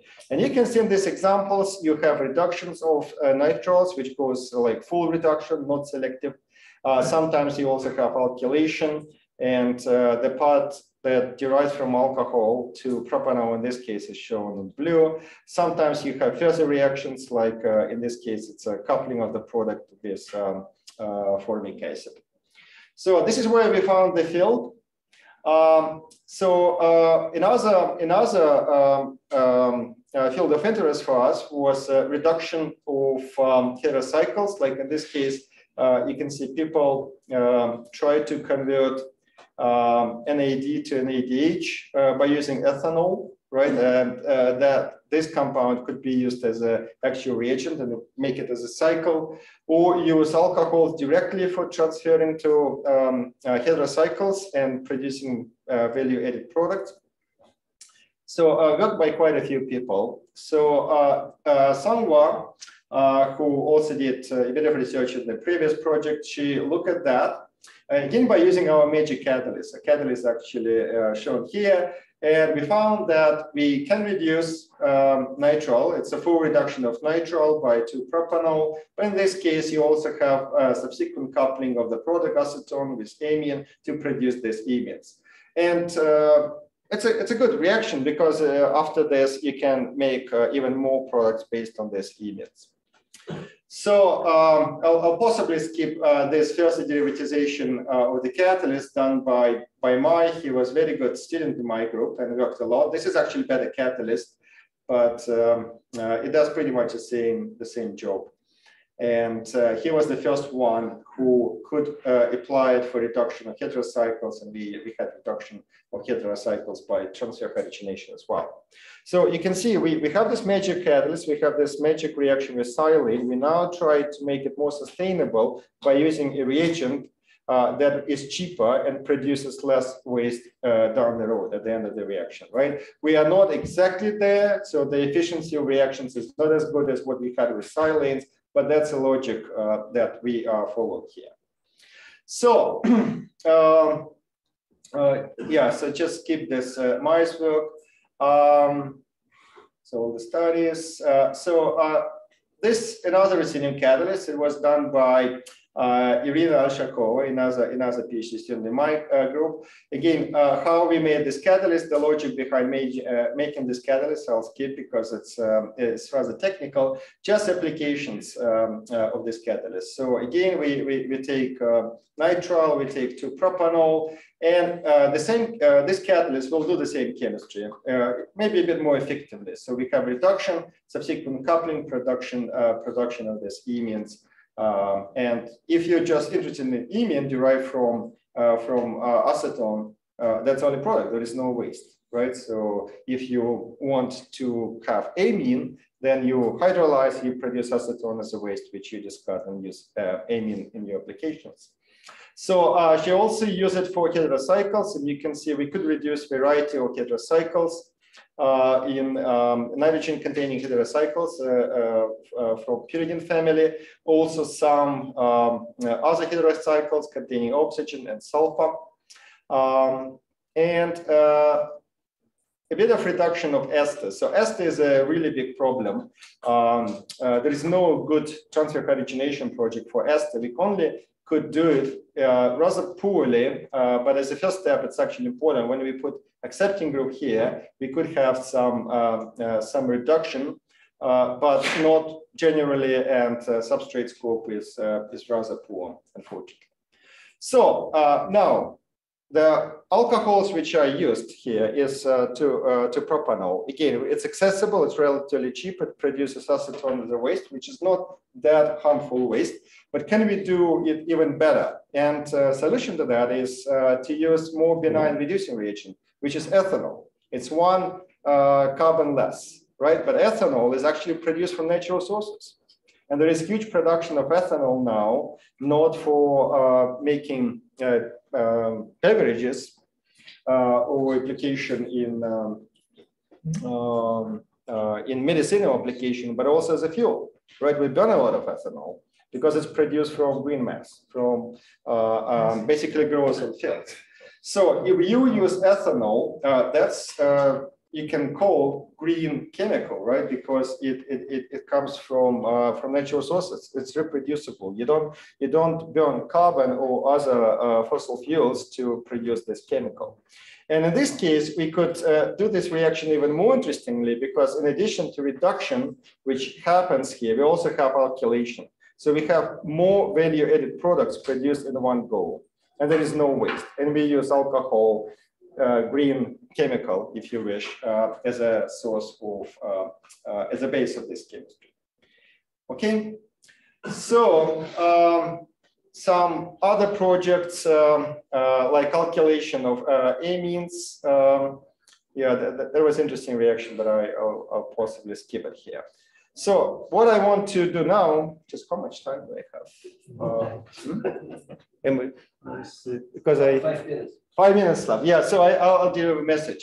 So you see, all this done with transition metals, right? And I believe I showed you the logic behind this research, how we try to make it more effective by playing with conditions, by playing with catalysts, by playing with reagents, but they all rely on transition metals. And transition metals, there is cost and toxicity. So what we try to do now, and a lot of people in the world to do now, and I believe this is the way to go, is to go away from transition metals to main group elements. And main group elements, they have different properties. They haven't been traditionally considered to be as good for catalysis. And in fact, they can do catalysis. So in particular, if you look at zinc, and zinc is a post-transition metal, so it's very benign metal. It's inexpensive, earth abundant, has low toxicity, and in fact, zinc is acting part of over 300 enzymes. And enzymes are naturally occurring catalysts. So a lot of, like inside your body now, there is a lot of chemistry being done by zinc, right? You possibly don't appreciate that, but it's working. You see it, you breathe, right? You listen to me, and it's working in your body. So it's a good metal for catalysis from any perspective. So what we try to do at this point, we try to reproduce our chemistry done with ruthenium, with alcohol or silane, with zinc. And very quickly, pretty much in flash mode, I'll show you how it works. So we first tested again with silanes, because silanes was first reagent which we used with zinc. This is zinc hydride on carbonyls. It worked quite well. But even with nitriles, we could reproduce our magic reaction when we could add just one silane to this triple bond and reaction stops. Right? It wasn't as good as ruthenium, but as a proof of principle that main group elements can do the same chemistry, that was actually quite important. So yeah, I'm skipping all these technical details. So the mechanism actually was very interesting how it all happens. So if any chemist in the audience, if there is any chemist in the audience interested, I can send you publications about that. So just another example that not just nitriles, but the same catalyst can do pretty much similar work with heterocycles. We can reduce heterocycles in the same way as ruthenium does, although selectivity drops, right? But again, as a proof of principle that post-transition metal, benign metal, can do this chemistry, which few decades ago was unthinkable, it works quite well. So I think I stop here. Just another metal we looked at was aluminum, and I just go to, because I ran out of time, as I just tries to hint, I'll go to some conclusions. So with homogeneous catalysis, when you know exactly what you're doing, particularly if you do physical chemical studies, you study mechanisms, and you can advance your catalysis even better if you know what you're doing, you can do magic. And there is so much left to do. So message for you is there is a really bright future. The opportunities are there. You need to be brave. You need to go, you need to think beyond boundaries, right? And I possibly indicated some problems for you. You see, I'm trying to do that. I showed you the logic of this research, but I'm not saying that I solved all problems. So I'm trying to do it better. There are other problems to solve. Like, for example, can I do transfer hydrogenation with main group elements using ethanol, benign chemical, as a reagent? No, I cannot. It's my dream reaction. I want to do it. Once I do that, I possibly retire. So anyways, I need to thank my group contributed to this. These are old people. They are now all gone and have industrial jobs, mostly of them. Kyla, who was in aluminium project, who was absolutely excellent student, but she didn't want to continue in academia. She actually went to be high school teacher. And I think it's a very good contribution to society as well, because you need to train people, very good people, who would translate this knowledge and transfer it to other people.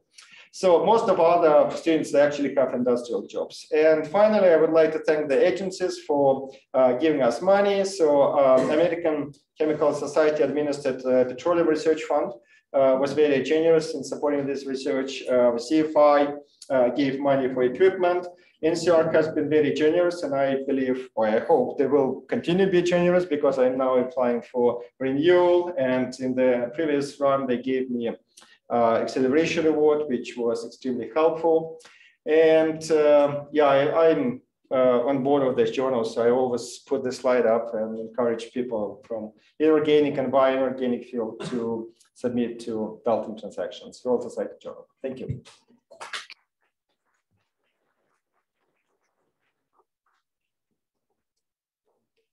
So I don't know who is in charge. Any questions? Boss is back. Yes, please. What is the effect of the main group elements containing catalyst as compared to the transition metal catalyst on the stereochemistry and reducibility? Well, the biggest benefit would be if you use benign main group elements such as zinc, aluminum, magnesium, calcium. They are benign, they're not toxic, and they are not expensive, right? So in terms of selectivity, it's how you make your catalyst. It's your curiosity, your imagination. So currently transition metals are the main players. So we know a lot about transition metals. There are industrial, like most industrial processes, they're based on transition metals. And they do very fancy chemistry. But what I want to show you that you can do pretty much the same fancy chemistry with main group elements. And opportunities there are just enormous, because it's the field hasn't been developed. It's being developed now. I know if that answers your question. Yeah, benefits are in the cost and less toxicity. If you have less toxic catalyst, it means purification of your material is cheaper, right? And you don't spend so much money on making drug, because a lot of cost in making drugs is purification. You need to remove all these nasty transition metals out of mixtures.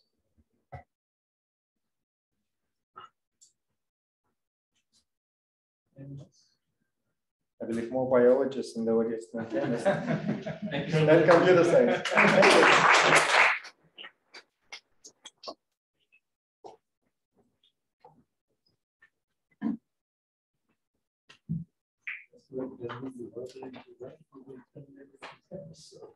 I was trying. Hello, Dr. Imami. I hope you're well. Hi, Salam, I'm well. Thank you so much. You can try sharing your screen. Go ahead and share my screen. Can he see us also? Yes, I can see you, Professor. How are you guys? Good. How are you doing? Good, good. It's 5 o'clock for you, or? 6:40. So I'm actually an early bird, so this is a good time for me. I'll give you a pleasure, yes. Okay, my screen is right here. Yes.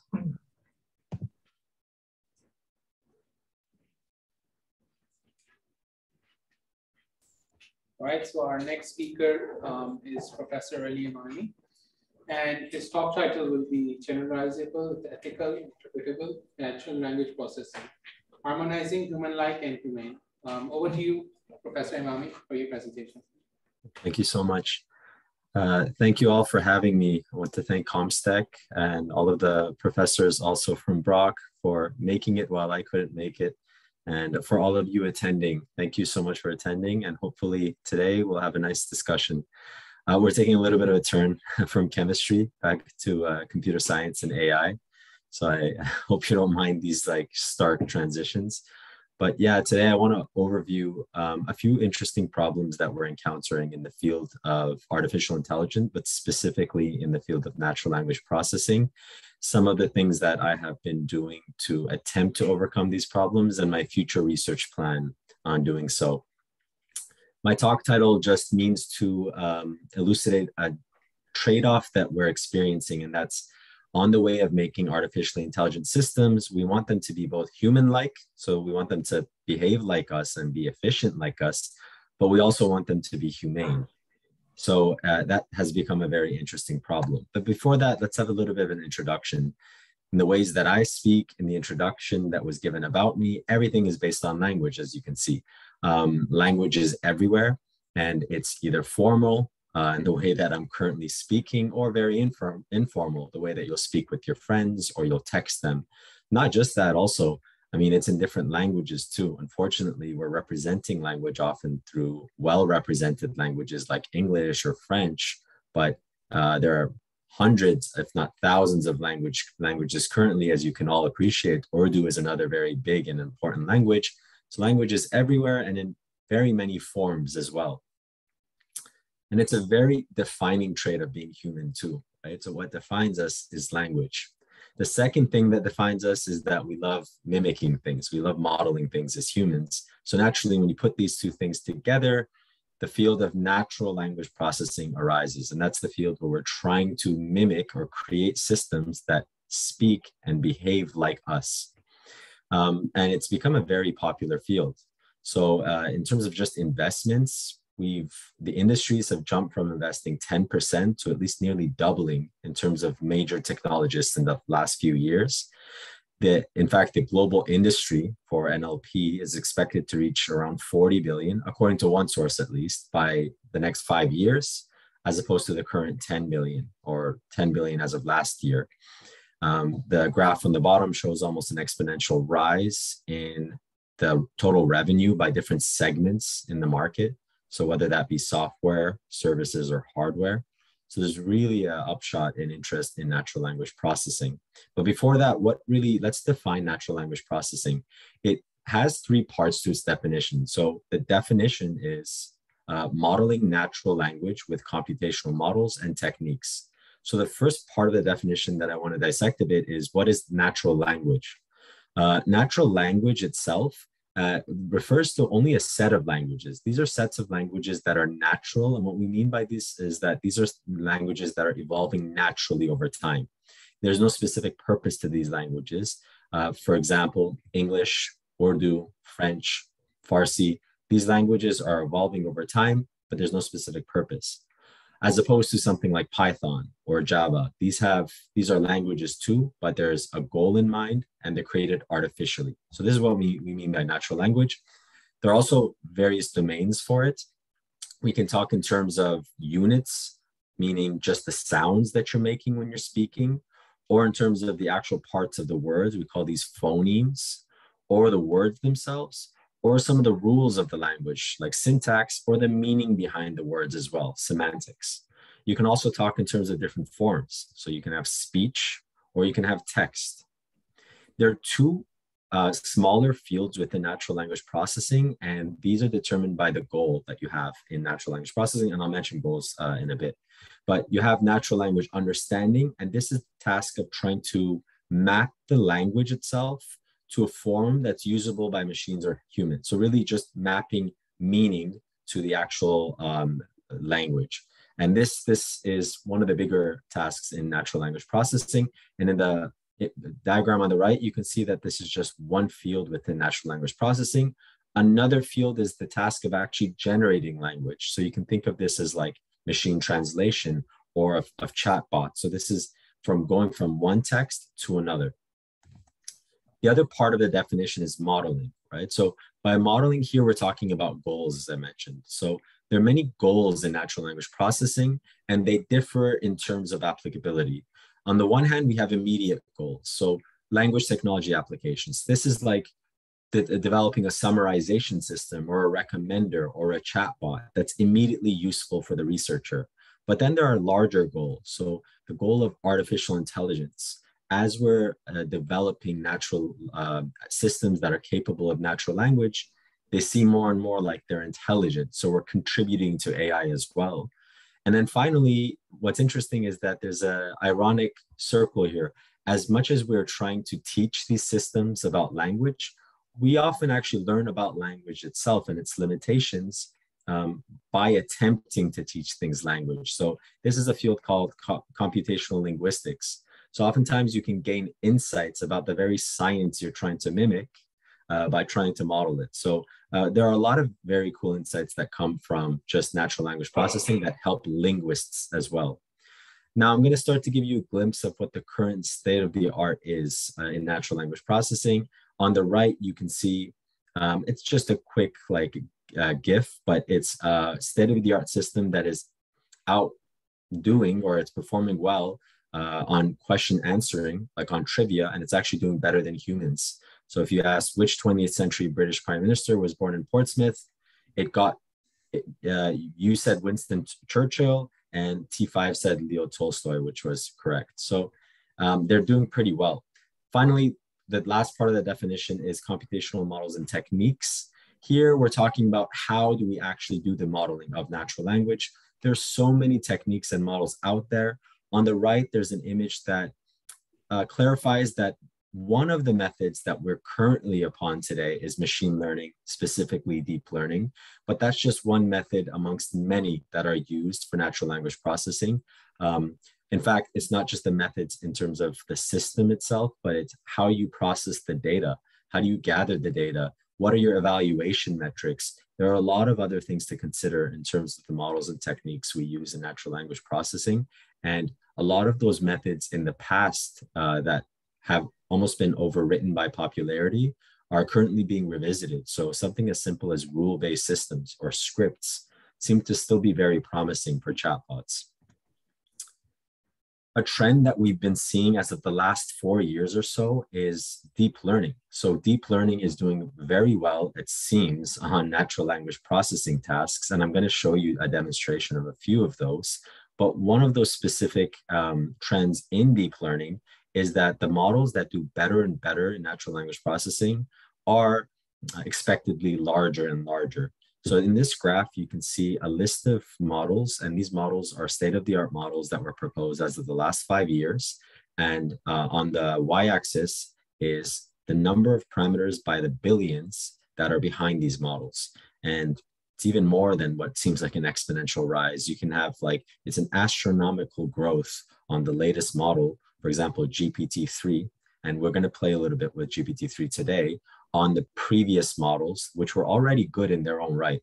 But you can see GPT-3 has something like 200 billion parameters that drive it versus the other models that were only in the tens or 20 billion, right? And when we're talking about billions of parameters or parameters themselves, basically every parameter in these deep learning models is an opportunity or a degree of freedom to learn the data, right? So the more parameters that you have, the more opportunities and the more freedom that you have to fit your data. So they become very strong in their capacity to learn something from the data and to make powerful predictions. Even as I speak, so in the last year or so, we've been, even GPT-3 that was really large has been overwritten by even bigger models. So we have Gopher as of 2020 by DeepMind, Megatron as of 2020, also by NVIDIA, and then Palm. So it's a Pathways language model is what it stands for, of 2022 of Google. And they kind of just go off the graph. So they're actually nearly a trillion parameters in size. So our expectations for these deep learning models is as they're getting larger and larger, right? So their parameters are reaching the trillions, they should be able to perform more and more tasks in natural language, right? So they can answer questions, summarize, understand language, translate, do common sense reasoning, and more. Even as you saw in that tree or joke explanations, which is by no means trivial. So let's actually get our hands dirty a bit and actually play with the state of the art. So this is a really nice playground that I invite you guys, if you're ever interested, to go to this link. It's by OpenAI. They have an API of GPT-3, which, as I showed you, is one of the larger deep learning models. What's very interesting is not that you'll see that they're good at the way that they answer, but they can do many tasks immediately. They're not just experts at one thing. And I'll show you now today some of the things that you can do with them. So I've actually made a preset for you guys, and I'm going to zoom in a little bit. So what you can do with these powerful deep learning models is, and in short, by the way, to just talk a little bit about the technicalities about what goes on behind them, they're based on something called the transformer architecture. And the transformer architecture is a much more evolved form of, if you've been familiar with these terms, feed-forward neural networks or recurrent neural networks. Transformer neural networks are, there's an innovation that was proposed that makes them very good at being slightly tweaked to do just about any task after having learned a lot from the data. So in short, what they'll actually do is it's a model that reads, let's say, all of Wikipedia or all of Reddit and learns some tendencies about language, just like you think you might, right? So you'll read a lot as a kid. And then if you're given a task all of a sudden, like summarize this or explain that, you don't have to be an expert summarizer and you don't have to be an expert question answer to be able to do that just because you read all of Wikipedia. So this is essentially what this model is doing for you. So, and exactly in this way, I've gotten a model that was pre-trained on a lot of text, and it has never seen such a task of chatting with an audience at Comstech, right? But I've just prompted it. I said a chatbot is speaking to an audience at Comstech. I've described the chatbot's personality to it. I said the chatbot is helpful, creative, clever, and very friendly. I've started it off with a back and forth that I wanted to continue. So I said, audience says to it, good morning, how are you? I wrote, good morning to you, I'm well, how are you, for the chatbot. And now I can go ahead and speak to the chatbot and it could respond to me. So I can say to it, we are well, we are sitting here watching you. And then I can press submit. It's great to be here with you all. Thank you all for having me. Does anybody want to volunteer something you can say to the chatbot? I want you maybe to be even adversarial, to challenge it. Who lies better than machine lies better, human lies better? So, yeah, or Dr. Ahmed, maybe a little bit more adversarial. Let's actually try to give it a tough time here. What do you think we can say that whose response would be very impressive? Any ideas from the crowd? anybody? What time it is? That's a good one. I think Dr. Ahmed cheated. Dr. Ahmed cheated a bit because this is one of the limitations, and I showed it in the previous lecture. But great, let's transition there. So it could be impressive. Yeah, we can talk about the weather. It'll do a great job, but it has some limitations. I mean, so let's see what. Even if I said this, by the way, so let's start by saying we are in Pakistan. Okay, and so now we're actually specifying where we are. That's wonderful. I'm so happy to hear that. Great. And now if I said, what time is it? Let's actually even say for us in Pakistan. It's currently 10 a.m. in Pakistan. Absolutely not. It's not 10 a.m. in Pakistan.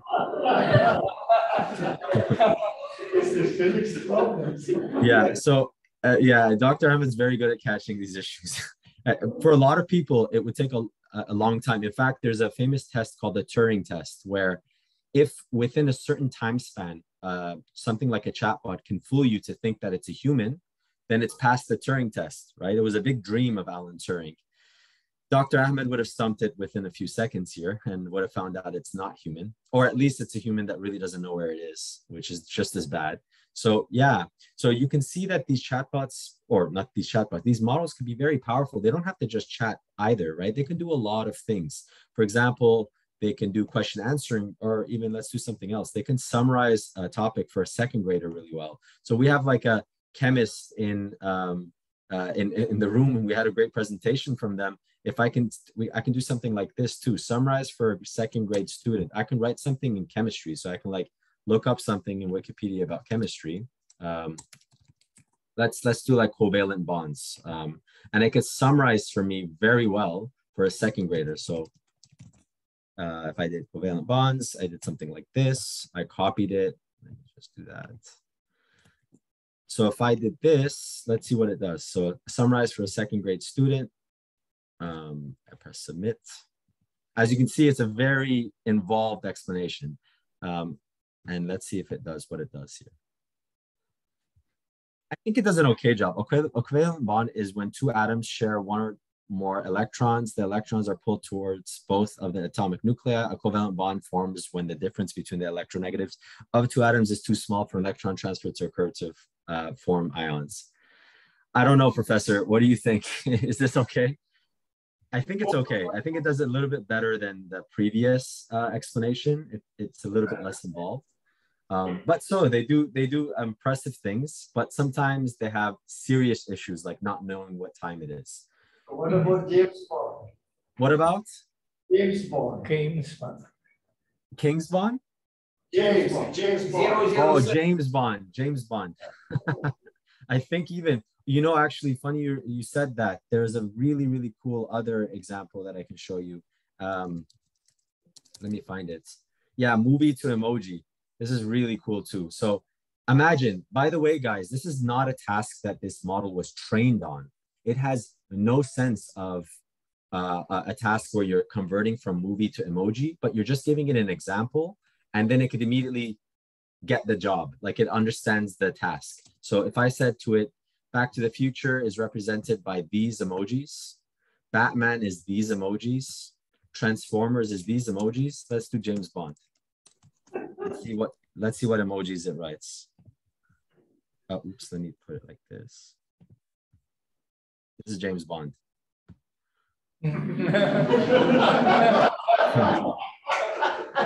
Good.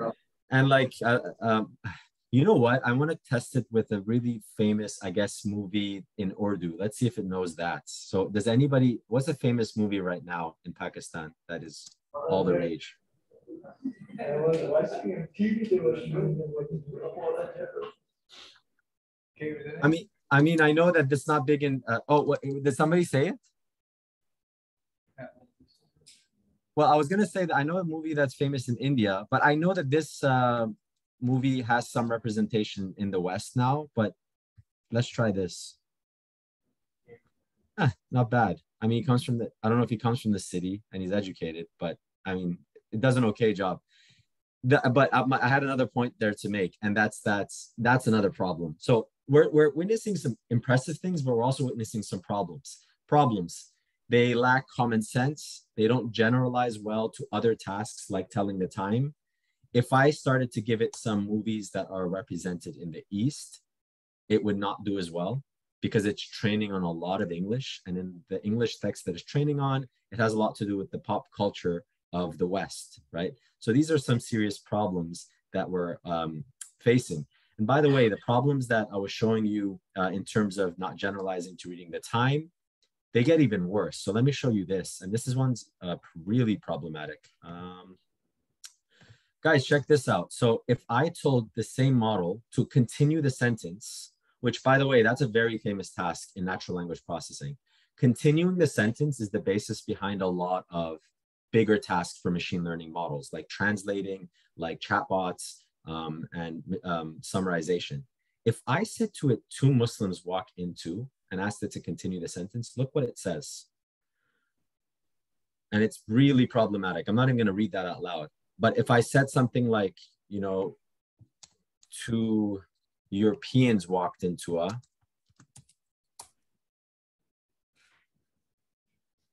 it would not say something as problematic. So bar in Chicago, I'll have a beer, I'll have a whiskey. You guys must be from Europe. So a very innocent little story that followed. But when I said 2 Muslims walked in, it said something like that.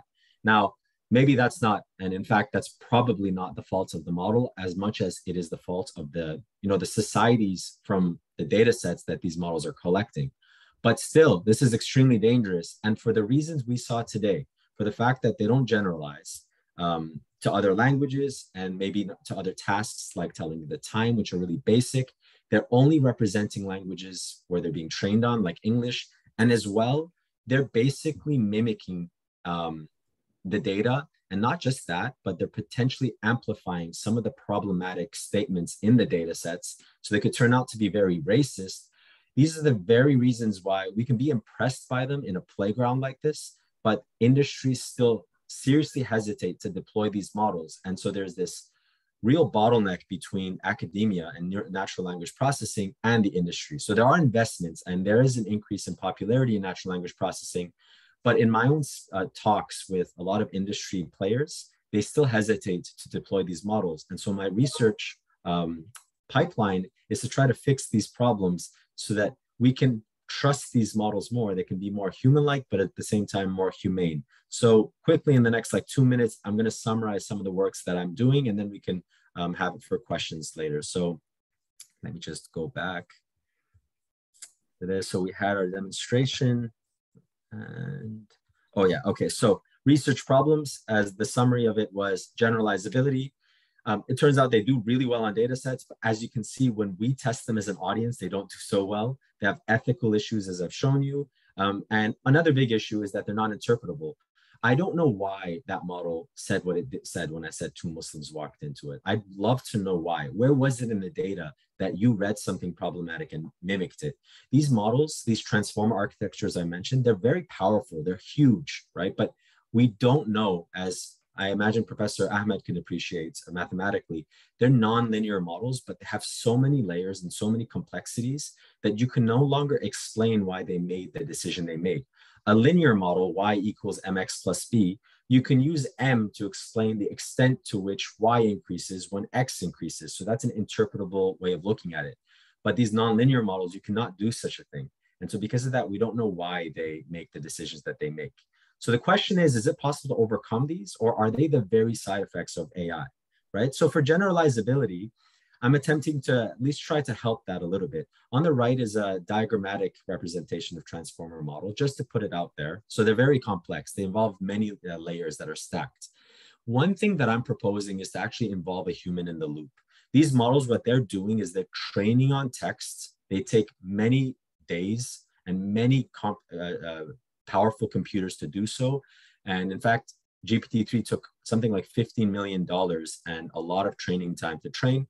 Once they're finished training, that's all that they are. They've read the data and then you have to query them. But that becomes very stale. For example, if I asked GPT-3 about COVID, even today, if it was trained on the data sets that were before 2019, it wouldn't know anything about COVID. But to involve a human in the loop would be to have a human active in the training process of these models. So this is like proposing something like of a platform. And I don't know if there are any astronomers in the room, but in the search for extraterrestrial life, SETI is an organization where there's actually a website where you can log in and you can actually use your computer to help them in the search. My vision is that for AI, we can do such a thing, that we will have websites for the public, not just the crowd worker, not just the machine learning expert, but for the public to tune in and to fine tune a model like GPT-3 at live. And so we can all contribute to developing the knowledge base of these models. And there's a lot of promise in some demonstrations that I've been showing for this as well. And this falls under the regime of never-ending learning. Just like us, we're constantly learning. It's important that the models aren't just, they learn everything and then they stop and then we query them. And so hopefully this could be a really nice direction toward generalizability. Finally, on interpretability, there's a lot more work we can do as well. The work that I'm doing is on glass box models. So these models currently, the transformer architectures, they're known as black box, but there are a new family of models called glass box models, and it's what their name suggests. It's like you can look into them slightly. They're slightly transparent, and they're also very nice, and you can do a lot of things. And I've done some things on forecasting sales and assessing user experience of customers in social media. In general, the pattern here is the trade-off between very complex models that are not interpretable and simple models that are, is that there's this trade-off, accuracy versus explainability. The more, on the graph on the bottom, you can see the more that the model gets complex, the less explainable it is, like neural networks. But the more explainable it is, like simple classification or linear regression, the less accurate it is. Glass box models hopefully stand somewhere in between. And the more we can make them powerful but explainable, we've overcome this trade-off and are making them efficient and effective, but at the same time interpretable. I've done some other work on this. Perhaps we don't have too much time to go over that, but one of the cool things that you can do is you can actually modify your data sets and see if how the behavior of the model in terms of prediction will allow you to interpret what the model is actually doing. If I give the model something like Asif is furious with Fiza when he learns the truth about her accident, right? And I ask it, who is he? I don't know why the model could have correctly gotten maybe Asif is he, right? But then if I modify the sentence say, and actually change Asif to a girl's name and say she, all of a sudden the model has a hard time, right? It has to guess between Fiza and Sarah. So it actually has to think, it actually has to use the blue text. So by modifying your data set a little bit, you can actually potentially open the black box too sometimes. They do this in vision as well. Like if you had an image captioning task and you said, caption these images, models actually do really well. They'll say there's a wolf. But then if you're suspicious that maybe it's not doing it for the right reason, you can give it an image of a wolf in a city, which is something you don't often see. And then you can actually stump the model, right? So models actually will suffer from this and they won't model it as a wolf. This is opening the model up a little bit. And now you're seeing that maybe it's not getting that it's a wolf because there's a wolf in the image, but maybe because there's a combination of some furry creature and the snow. So a really tough question could be putting a husky, which is a furry creature, into the snow and asking what it is. And it'll often still say it's a wolf and not a husky.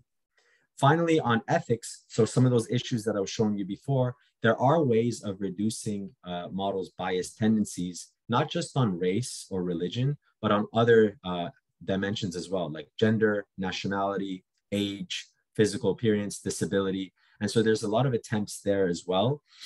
Currently, I'm working on ways of doing that. We can see that models will exhibit some serious biases as well. If I said something like the physician hired the secretary because he was overwhelmed with clients, models will get that correctly. They'll say he refers to physician.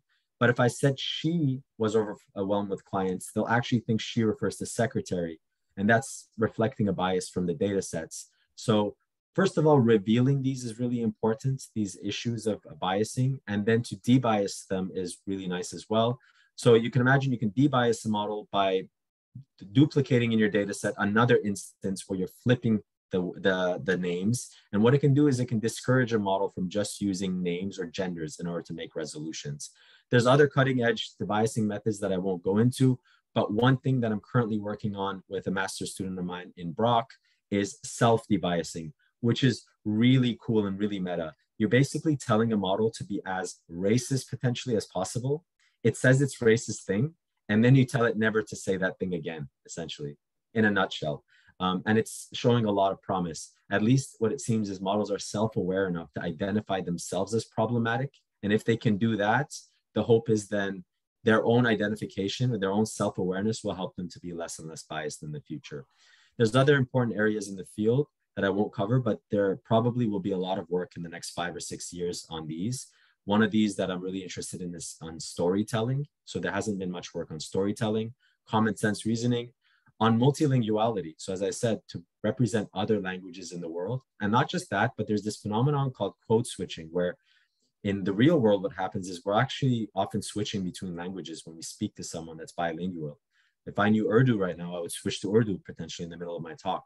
Models are not good at picking up that. So if right now in GPT-3, I suddenly switch languages, it would stump it as well. And then another thing I'm really interested in, and I'm celebrating that today in this conference where we're having different areas and different experts from fields, is we really need to have that as well. We need to have experts from the sciences inspire us in natural language processing, for example, in psychology and neuroscience, to be able to actually make innovations that are based on the human brain as well. And with that, I guess I'll open it up for questions. Thank you guys so much.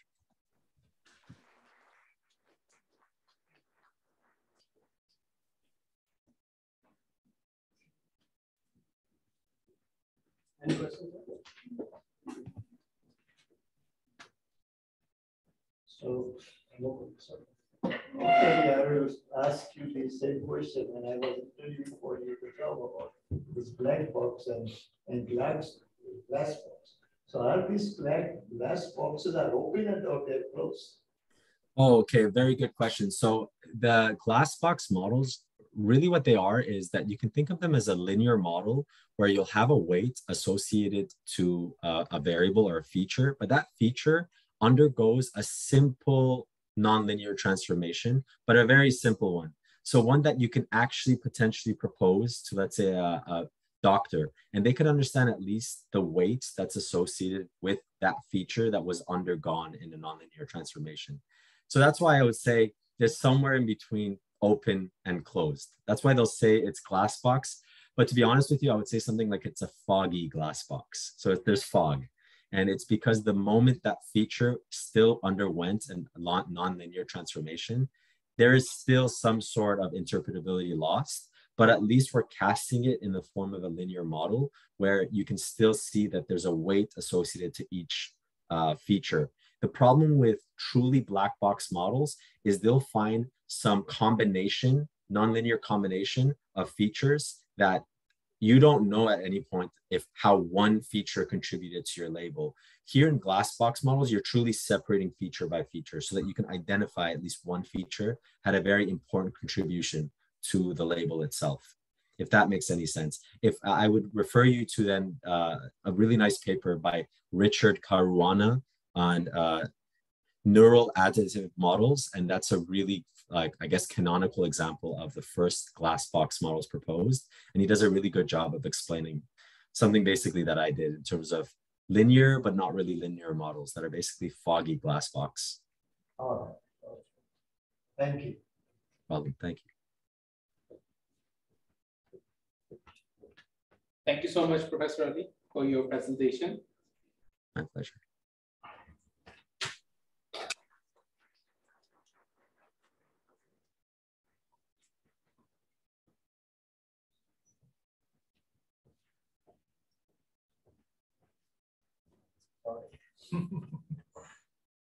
I'd like to talk to title. Huh? Of course.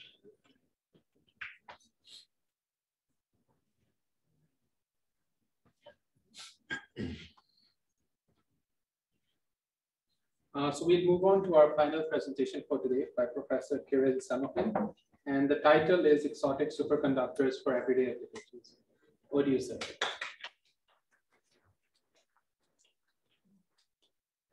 I would like to express my gratitude first to Comstech and to Dr. Iqbal personally for organizing this workshop and inviting us here.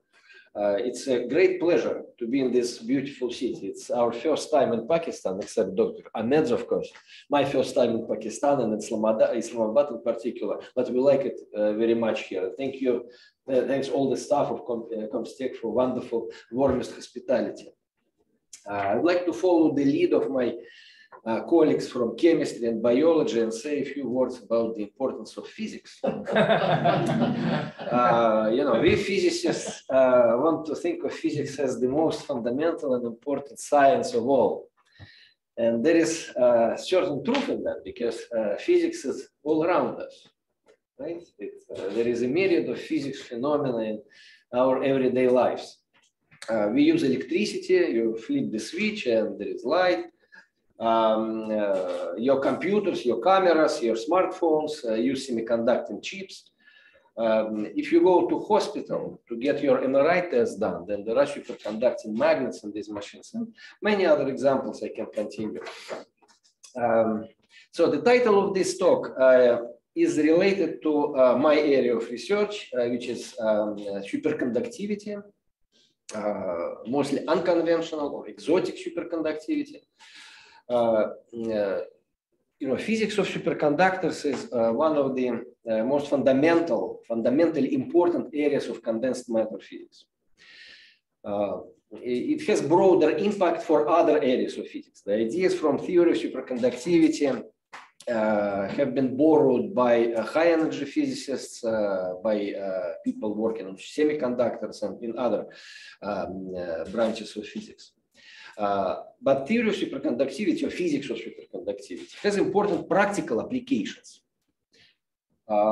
In particular, applications for sustainable energy production, energy storage, sustainable transportation. So I mentioned some of these things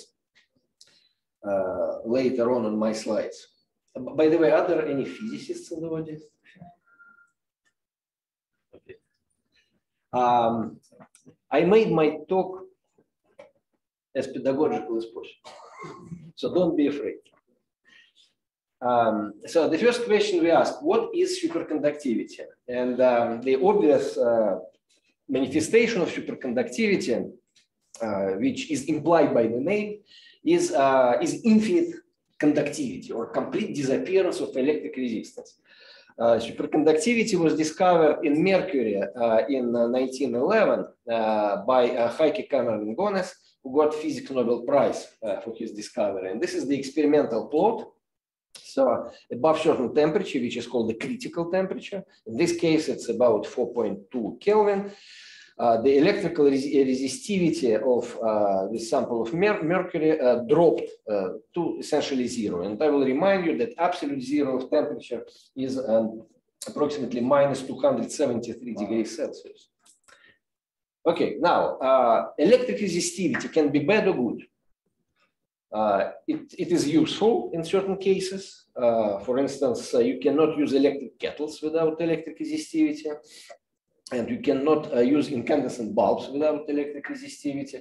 But many of the manifestations of resistivity are harmful. For example, a significant portion of the electric power is lost during transmission, which is bad because you will need to burn more fuel, let's say fossil fuels, to compensate for that loss. And also, you cannot build sufficiently powerful electromagnets because of the resistance. The wires in your electromagnet simply melt if you try to create a more powerful magnetic field. So what I have here is a pictorial representation of how electrical resistance of metals works. So if you have a sufficiently warm wire, and the red circles here are ions, and big red circles, and small red circles are electrons. So if you have a warm wire, then ions and the lattice move fast, and they scatter electrons strongly. If you decrease the temperature of your wire, then then the atoms move slower, and the scattering of little guys decreases. So this means that in experiment, you typically see something like this, the temperature dependence of the electric resistance. Now, in superconductors, what happens is that below the critical temperature, the resistance drops to zero. To all intents and purposes, this is zero resistance. If you create an electric circuit with a current in it, then in theory, the current would circulate indefinitely in that wire. And experiments have been done.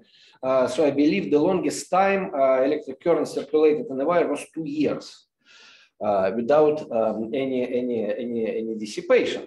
And the only reason they had to stop the experiment was not because the current dissipated, but because of a strike of railway workers, which disrupted the liquid helium supply. Okay, so another important manifestation of superconductivity, which arises in practical applications, is the so-called Meissner effect.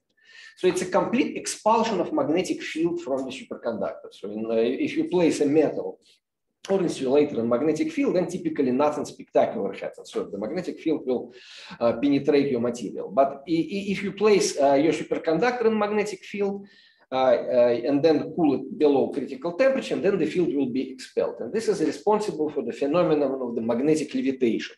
So what I have here, I have a superconductor here. These vapors are from liquid helium. And this is just a normal magnet, which cannot come closer to superconductors, like the cushion effect. So yeah, this explains the levitation. Okay, so I should probably skip this. So this is about the magnetic response of superconductors. When you try to actually build a superconducting magnet, then things like that, the relation between magnetic field and critical temperature, become important. But I should probably just skip it for the sake of time and go directly to the practical applications of superconductivity. Why do we want to investigate superconductors? Superconductors are used in powerful electromagnets. I already mentioned MRI machines, Large Hadron Accelerator, collider, excuse me, Large Hadron Collider in CERN in Geneva uses niobium, I believe it's niobium titanium superconducting wires. Then, of course, if you want to create as clean energy, electric energy as possible, then you want to use fusion for this purpose. And fusion reactors contain very powerful magnets who contain plasma inside. One such reactor is currently under construction in France. So hopefully, eventually, maybe in several decades, we'll have working energy production by thermonuclear fusion. And without superconductivity, without superconducting magnets, we will not be able to do that. Then, of course, magnetic levitation devices, which is related to the Meissner effect I showed in one of the previous slides. So maglev trains are already operating in Japan and maybe in other parts of the world. Italy also. Huh? Italy, no, they also have this. In Italy? Yeah, I'm not sure. Okay, I only heard, I believe this is the Japanese train. I am not sure about Italy. Okay, then the superconducting quantum interference devices based on the Josephson effect are used in high precision experiments and many physical high precision experiments. And of course, the more obvious applications of superconductivity are listed here, building transmission lines, power storage devices, and more recently, we discussed superconductors in the context of building hardware for quantum computations. So what I want to do, I want to give you a timeline of superconductivity. It was discovered in 1911, then the Meissner effect, that expulsion of the magnetic field, was discovered in 1933. Then there were several important theoretical developments in 50, Ginzburg-Landau theory in 1957, the discovery of superconducting vortices, and finally in 1957, in the same year, a microscopic theory of superconductivity was proposed by Bardeen, Cooper, and Schrieffer. So the period of time from the time from 1957, late 50s to late 70s can be called the golden age of classical superconductivity. And people thought that all fundamental problems in superconductivity are solved. So you know the mechanism, you know that superconductivity is due to the formation of pairs, which I'm going to talk about in a few seconds. But then a big surprise came in 1976. The first superconductors which did not fit into the framework of the BCS, or Bardeen, Cooper, Schrieffer theory, were discovered. These are so-called heavy fermion compounds, which are compounds of cerium and uranium. And this is just one of them. Then the floodgates were opened and other materials were discovered which could not be explained by the BCS theory, in particular organic. In 1986, the high temperature cuprate superconductors were discovered. And since that time, the focus, both theoretical and practical, has firmly been on exotic materials. Okay, so what are the materials, superconducting materials? Superconductivity can appear in elemental materials, which some of them are listed here, lead and others. And the record holder for the highest critical temperature before 1986 was this niobium compound. So you can see that the critical temperature, even in the best cases, is quite low. So you need the liquid helium to cool your sample down to this material. So this obviously limits the practical applications of the superconductors. So the heavy fermion superconductors, they typically have low critical temperatures, but in some cases they can be quite high. Then, of course, the high temperature materials, and this is the current holder of the critical temperature at normal conditions. Oh, at normal atmospheric pressure, I should say. So this is the highest reliably established critical temperature, which is still quite low, but it's not as bad as in previous cases. So in the last several decades, many amazing, very interesting materials have been discovered. I will talk about some of them later on briefly, of course. But I would like, before I go to the next slide, I would like to mention this material, the superconductivity in hydrides. So you can see that it actually approaches the temperatures observed in Canadian winter. So if you put, well, if you believe this experiment, why do I call them candidates? Because there is still no consensus in the community that these materials are indeed superconductors. And you can see why, because the pressures are huge. It's millions of atmospheres. So the groups that can reproduce such pressures and make experimental measurements, there are very few such groups in the world. So we need to be careful about these materials, but we also need to be optimistic. So if this is indeed the case, then there is a hope that the critical temperatures, this high critical temperature, can be obtained at reasonable pressures, even atmospheric pressures. So you might be able to mimic the effects of external pressure by other means, by changing the composition of the compounds or something like that. So, and of course, the ultimate goal is to have, what our ultimate goal is to have an inexpensive, technologically suitable superconducting material at room temperature. Then many problems which I mentioned before will be solved. Okay, so let me skip this. Yeah, maybe not all of it. So I would like here to mention one of my favorites, superconducting diamond. So as I said, superconductivity has been observed in many compounds, and one of them is diamond. You dope it with boron, and the material becomes superconducting at 4K, so which is kind of amazing. Okay, and I would like to also mention the superconducting superstars, maybe the most famous superconductors or exotic superconductors, the high temperature copper oxides. They were discovered by accident, by serendipity, as they say, in 1986 by these two researchers, which immediately got Nobel Prize for their discovery. So it made a huge splash in the community. Everybody started working on these materials immediately. And all these materials, high temperature superconductors, they share the same crystal structure. And the most important structural element, which is believed to be responsible for superconductivity, is two-dimensional copper-oxygen planes like this. So there is a lot of physics going on, and there are many questions about what's the actual mechanism of superconductivity in this material. So let me just leave it at that. Now what I want to do, I want to list the Nobel Prizes that have been awarded for research in superconductivity and related fields. Heike Kamerlingh-Onnes discovered superconductivity. Lev Landau explained properties of quantum fluids, in particular superfluidity of helium-4. Superfluidity is a closely related phenomenon to superconductivity. Bardeen, B, Cooper, C, and Schrieffer, S, BCS, they proposed the BCS theory of superconductivity.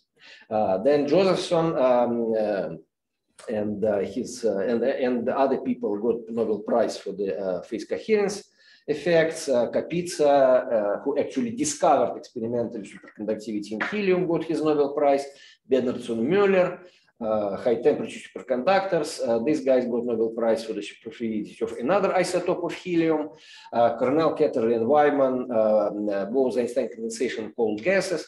And the latest Nobel Prize in our field was awarded by these three researchers for theoretical work in superconductors and superfluids. So what I want to do now, do I have time? I have a few minutes. I would like to discuss the origin of resistance in ordinary metals. So the electrons in ordinary metals behave in a way like pedestrians in a random cloud, which is shown here.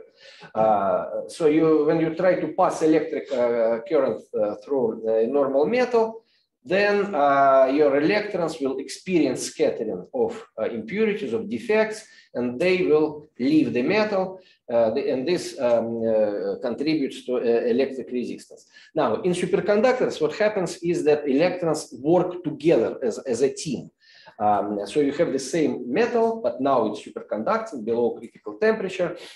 Electrons are bound in pairs, and these pairs, because the teamwork of electrons reduces scattering, these pairs can move happily through the sample. So the behavior of electrons in this case reminds the military band or military regiment instead of random crowd of pedestrians. Okay, so how can electrons form such a state? And now a little bit of physics here. Electrons are fermions. So they have the internal intrinsic quantum number spin, which for electrons has just two values. And because of the very important physical principle, Pauli principle, electrons hate each other. They cannot occupy the same state. So then the question is, how can you make them to work as a team?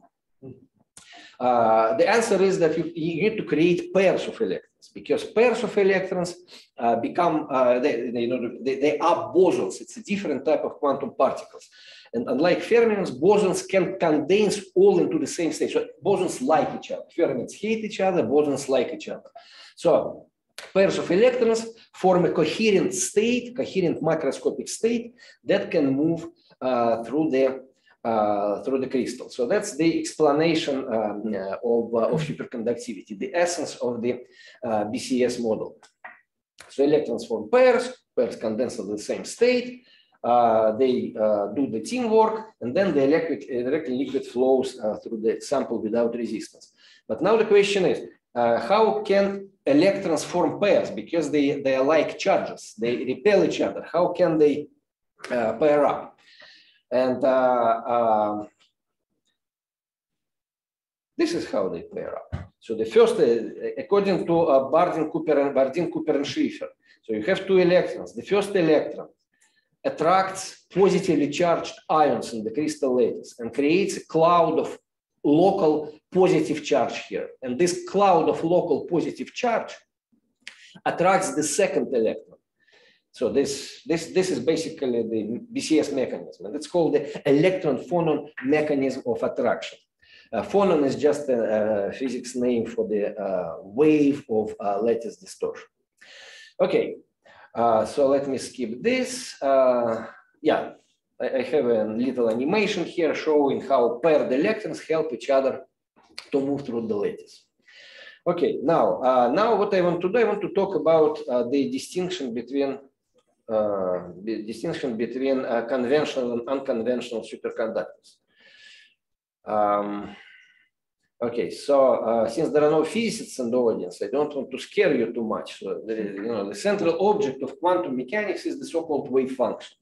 And you use wave function to characterize any type of quantum particles. In particular, you can use your wave function to characterize your Cooper pairs. Okay, so if you have two electrons, then the wave function, so these are my electrons, so the wave function is zero in the normal metal when there is no pairs, no superconductivity. In the superconductor, the electrons are paired, so the wave function is non-zero. Okay, now let's move from the real space to the momentum space. So now your electrons move with some momenta. The momenta have to be opposite to each other, and the wave function as a function of the momenta of the paired electrons characterizes the pairing strength of these electrons. And now we can make the distinction between isotropic or BCS-like pairing and exotic pairing. In standard BCS-like superconductors, the pairing strength is the same for all directions of the motion of electrons. So this is what we call isotropic pairing. But if the wave function, the pairing strength, depends on the direction of K, then you have anisotropic or exotic pairing. In particular, in the high temperature superconductors, the pairing strength is equal to 0 along the diagonals of this square lattice. So there are no pairs that move along these directions in the copper oxygen planes, which are the main structural elements responsible for superconductivity. So you can see that this is a strongly anisotropic pairing indeed. Okay, so let me skip this. Okay, and this is the distinction between conventional and unconventional superconductors. In conventional superconductors, pairing is isotropic, there are no gap nodes, the pairing mechanism is due to phonons, and we know a well-developed theory, which is the BCS model to explain superconductivity. In exotic superconductors, pairs are anisotropic, you have gap zeros, so the pairing strength vanishes along certain directions. Pairing mechanism is likely non-phononic, but in most cases it's unknown, and there is no complete quantitative theory yet. So if you want to work in superconductivity, this is the field to go, because there are more questions than answers here. Okay, so this is how we work in our field. So it starts with experimental discovery of superconductivity. Then you characterize your samples and try to determine the type and location of gap zeros, the directions along which the pairing strength disappears. Then you hopefully try to figure out the mechanism which forms Cooper pairs. And if you know all these things, then you can hope to start building your superconductors by design instead of discovering them by accident, by serendipity. Now you can try to produce your superconductors by design.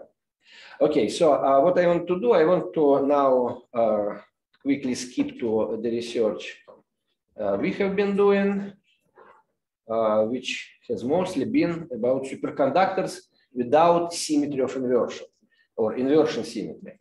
So you can see that the inversion is simply a reflection in a point. So when you change x to negative x, y to negative y, and z to negative z. So if these two phases, the red phases, are the same after mirror reflection, then these two white phases are different after the reflection in a mirror. Same happens in one of the most prominent non-central symmetric superconductors, cerium platinum trisilicon. If you make a mirror reflection in the horizontal plane, then these purple silicons change position, so you change the crystal lattice. This material is non-central symmetric. Why is it important? Well, there are other examples of non-central symmetric superconductors, dozens, if not hundreds of them now.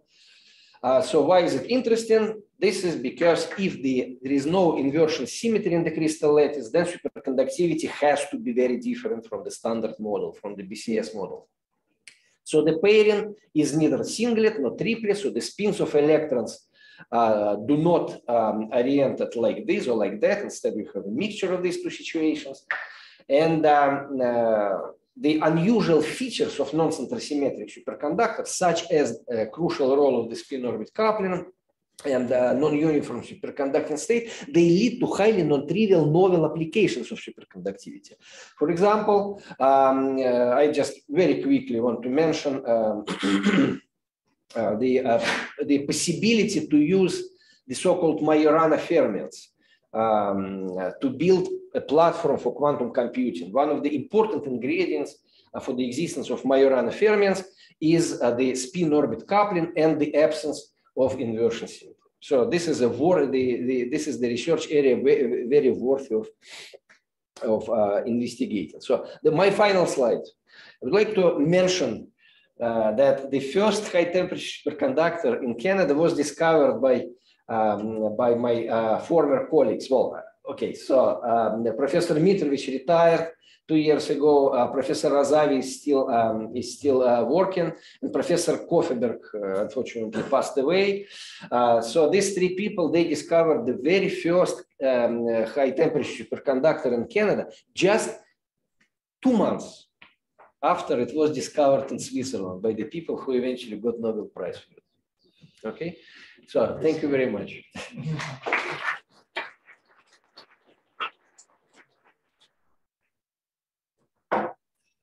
Any questions? Yes. Thanks for a very interesting talk.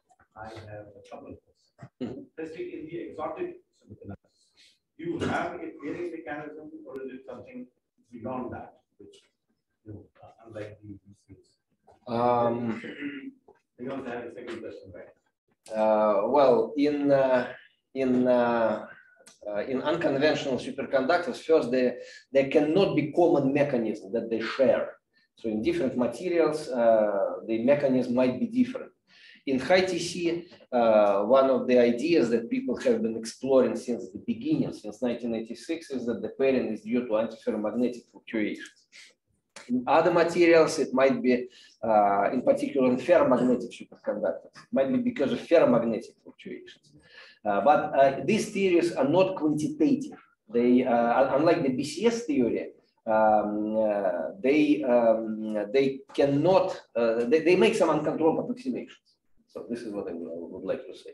So BCS theory is the gold standard, and no other mechanism approaches the gold standard of BCS in its ability to explain superconductivity in unconventional materials. Secondly, I wanted to ask was regarding the topological in this matter. Now, a lot of different exotic behaviors is seen, including interfacial superconductivity in the topological. Does it have any potential for getting in the right direction, or it's just exotic behavior? Yeah, of course, it has huge potential. Topological superconductivity is characterized by the presence of zero energy modes on the boundary of the material. And if you can make these modes to work, if you can use them, as I mentioned in one of the slides, for quantum computation, for example, then it is a very promising direction. But there are many obstacles here. Yes. Okay. So these exotic superconductors are already in application used?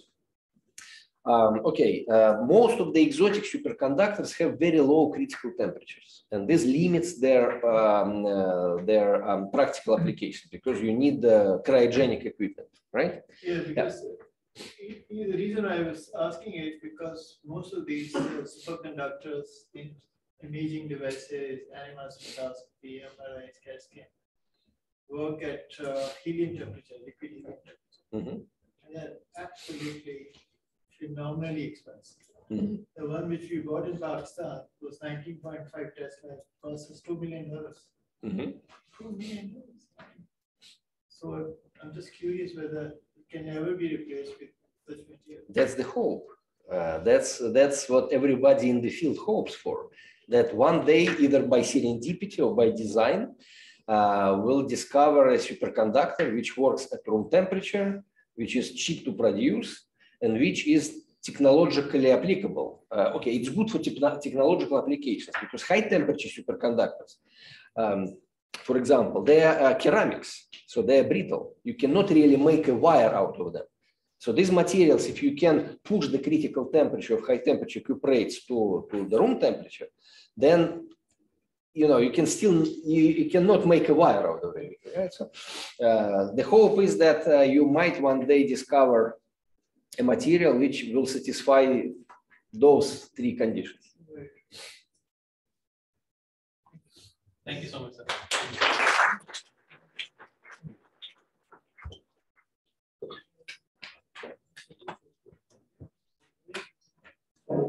Thank you, sir, once again. That marks the end of the technical talks.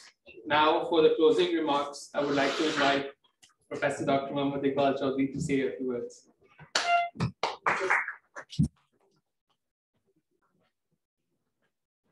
My closing remarks would be thank you very much. Thank you, everyone. And I can see shining faces, bright young people. I say 3 Bs, bold, beautiful, brilliant. Bold, beautiful, and brilliant people. I'm sure that you have learned a lot from them, and that I sincerely hope that this is one of your many visits, and that you will stay here longer when you come next time. Maybe you take a course, a week or so, or 2 weeks, or 3 weeks, and that would be really beneficial for our people. Thank you very much. Thank you. Now I would request sir to present sheets to our resource person, Professor Jas. So you know the story about this. So this is a walnut wood. Oh, one. Very special. This is handcraft.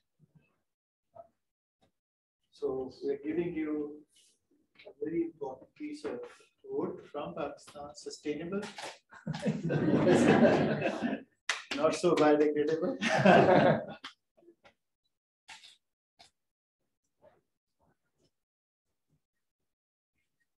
And this is also very educational because look at the story of this.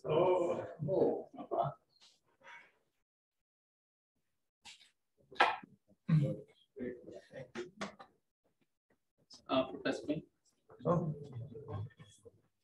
Thank you very much, sir.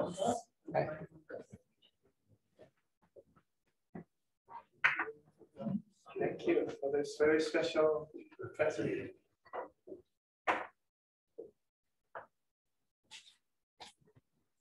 Solid wood, but it's not very heavy. I'm learning marketing. Professor George.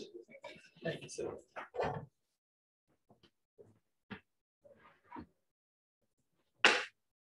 Спасибо, до свидания. Спасибо.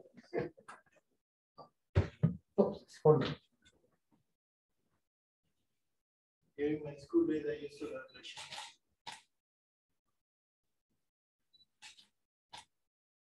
Thank you. Спасибо.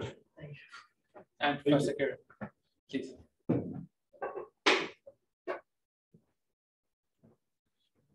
Okay, thank you very much.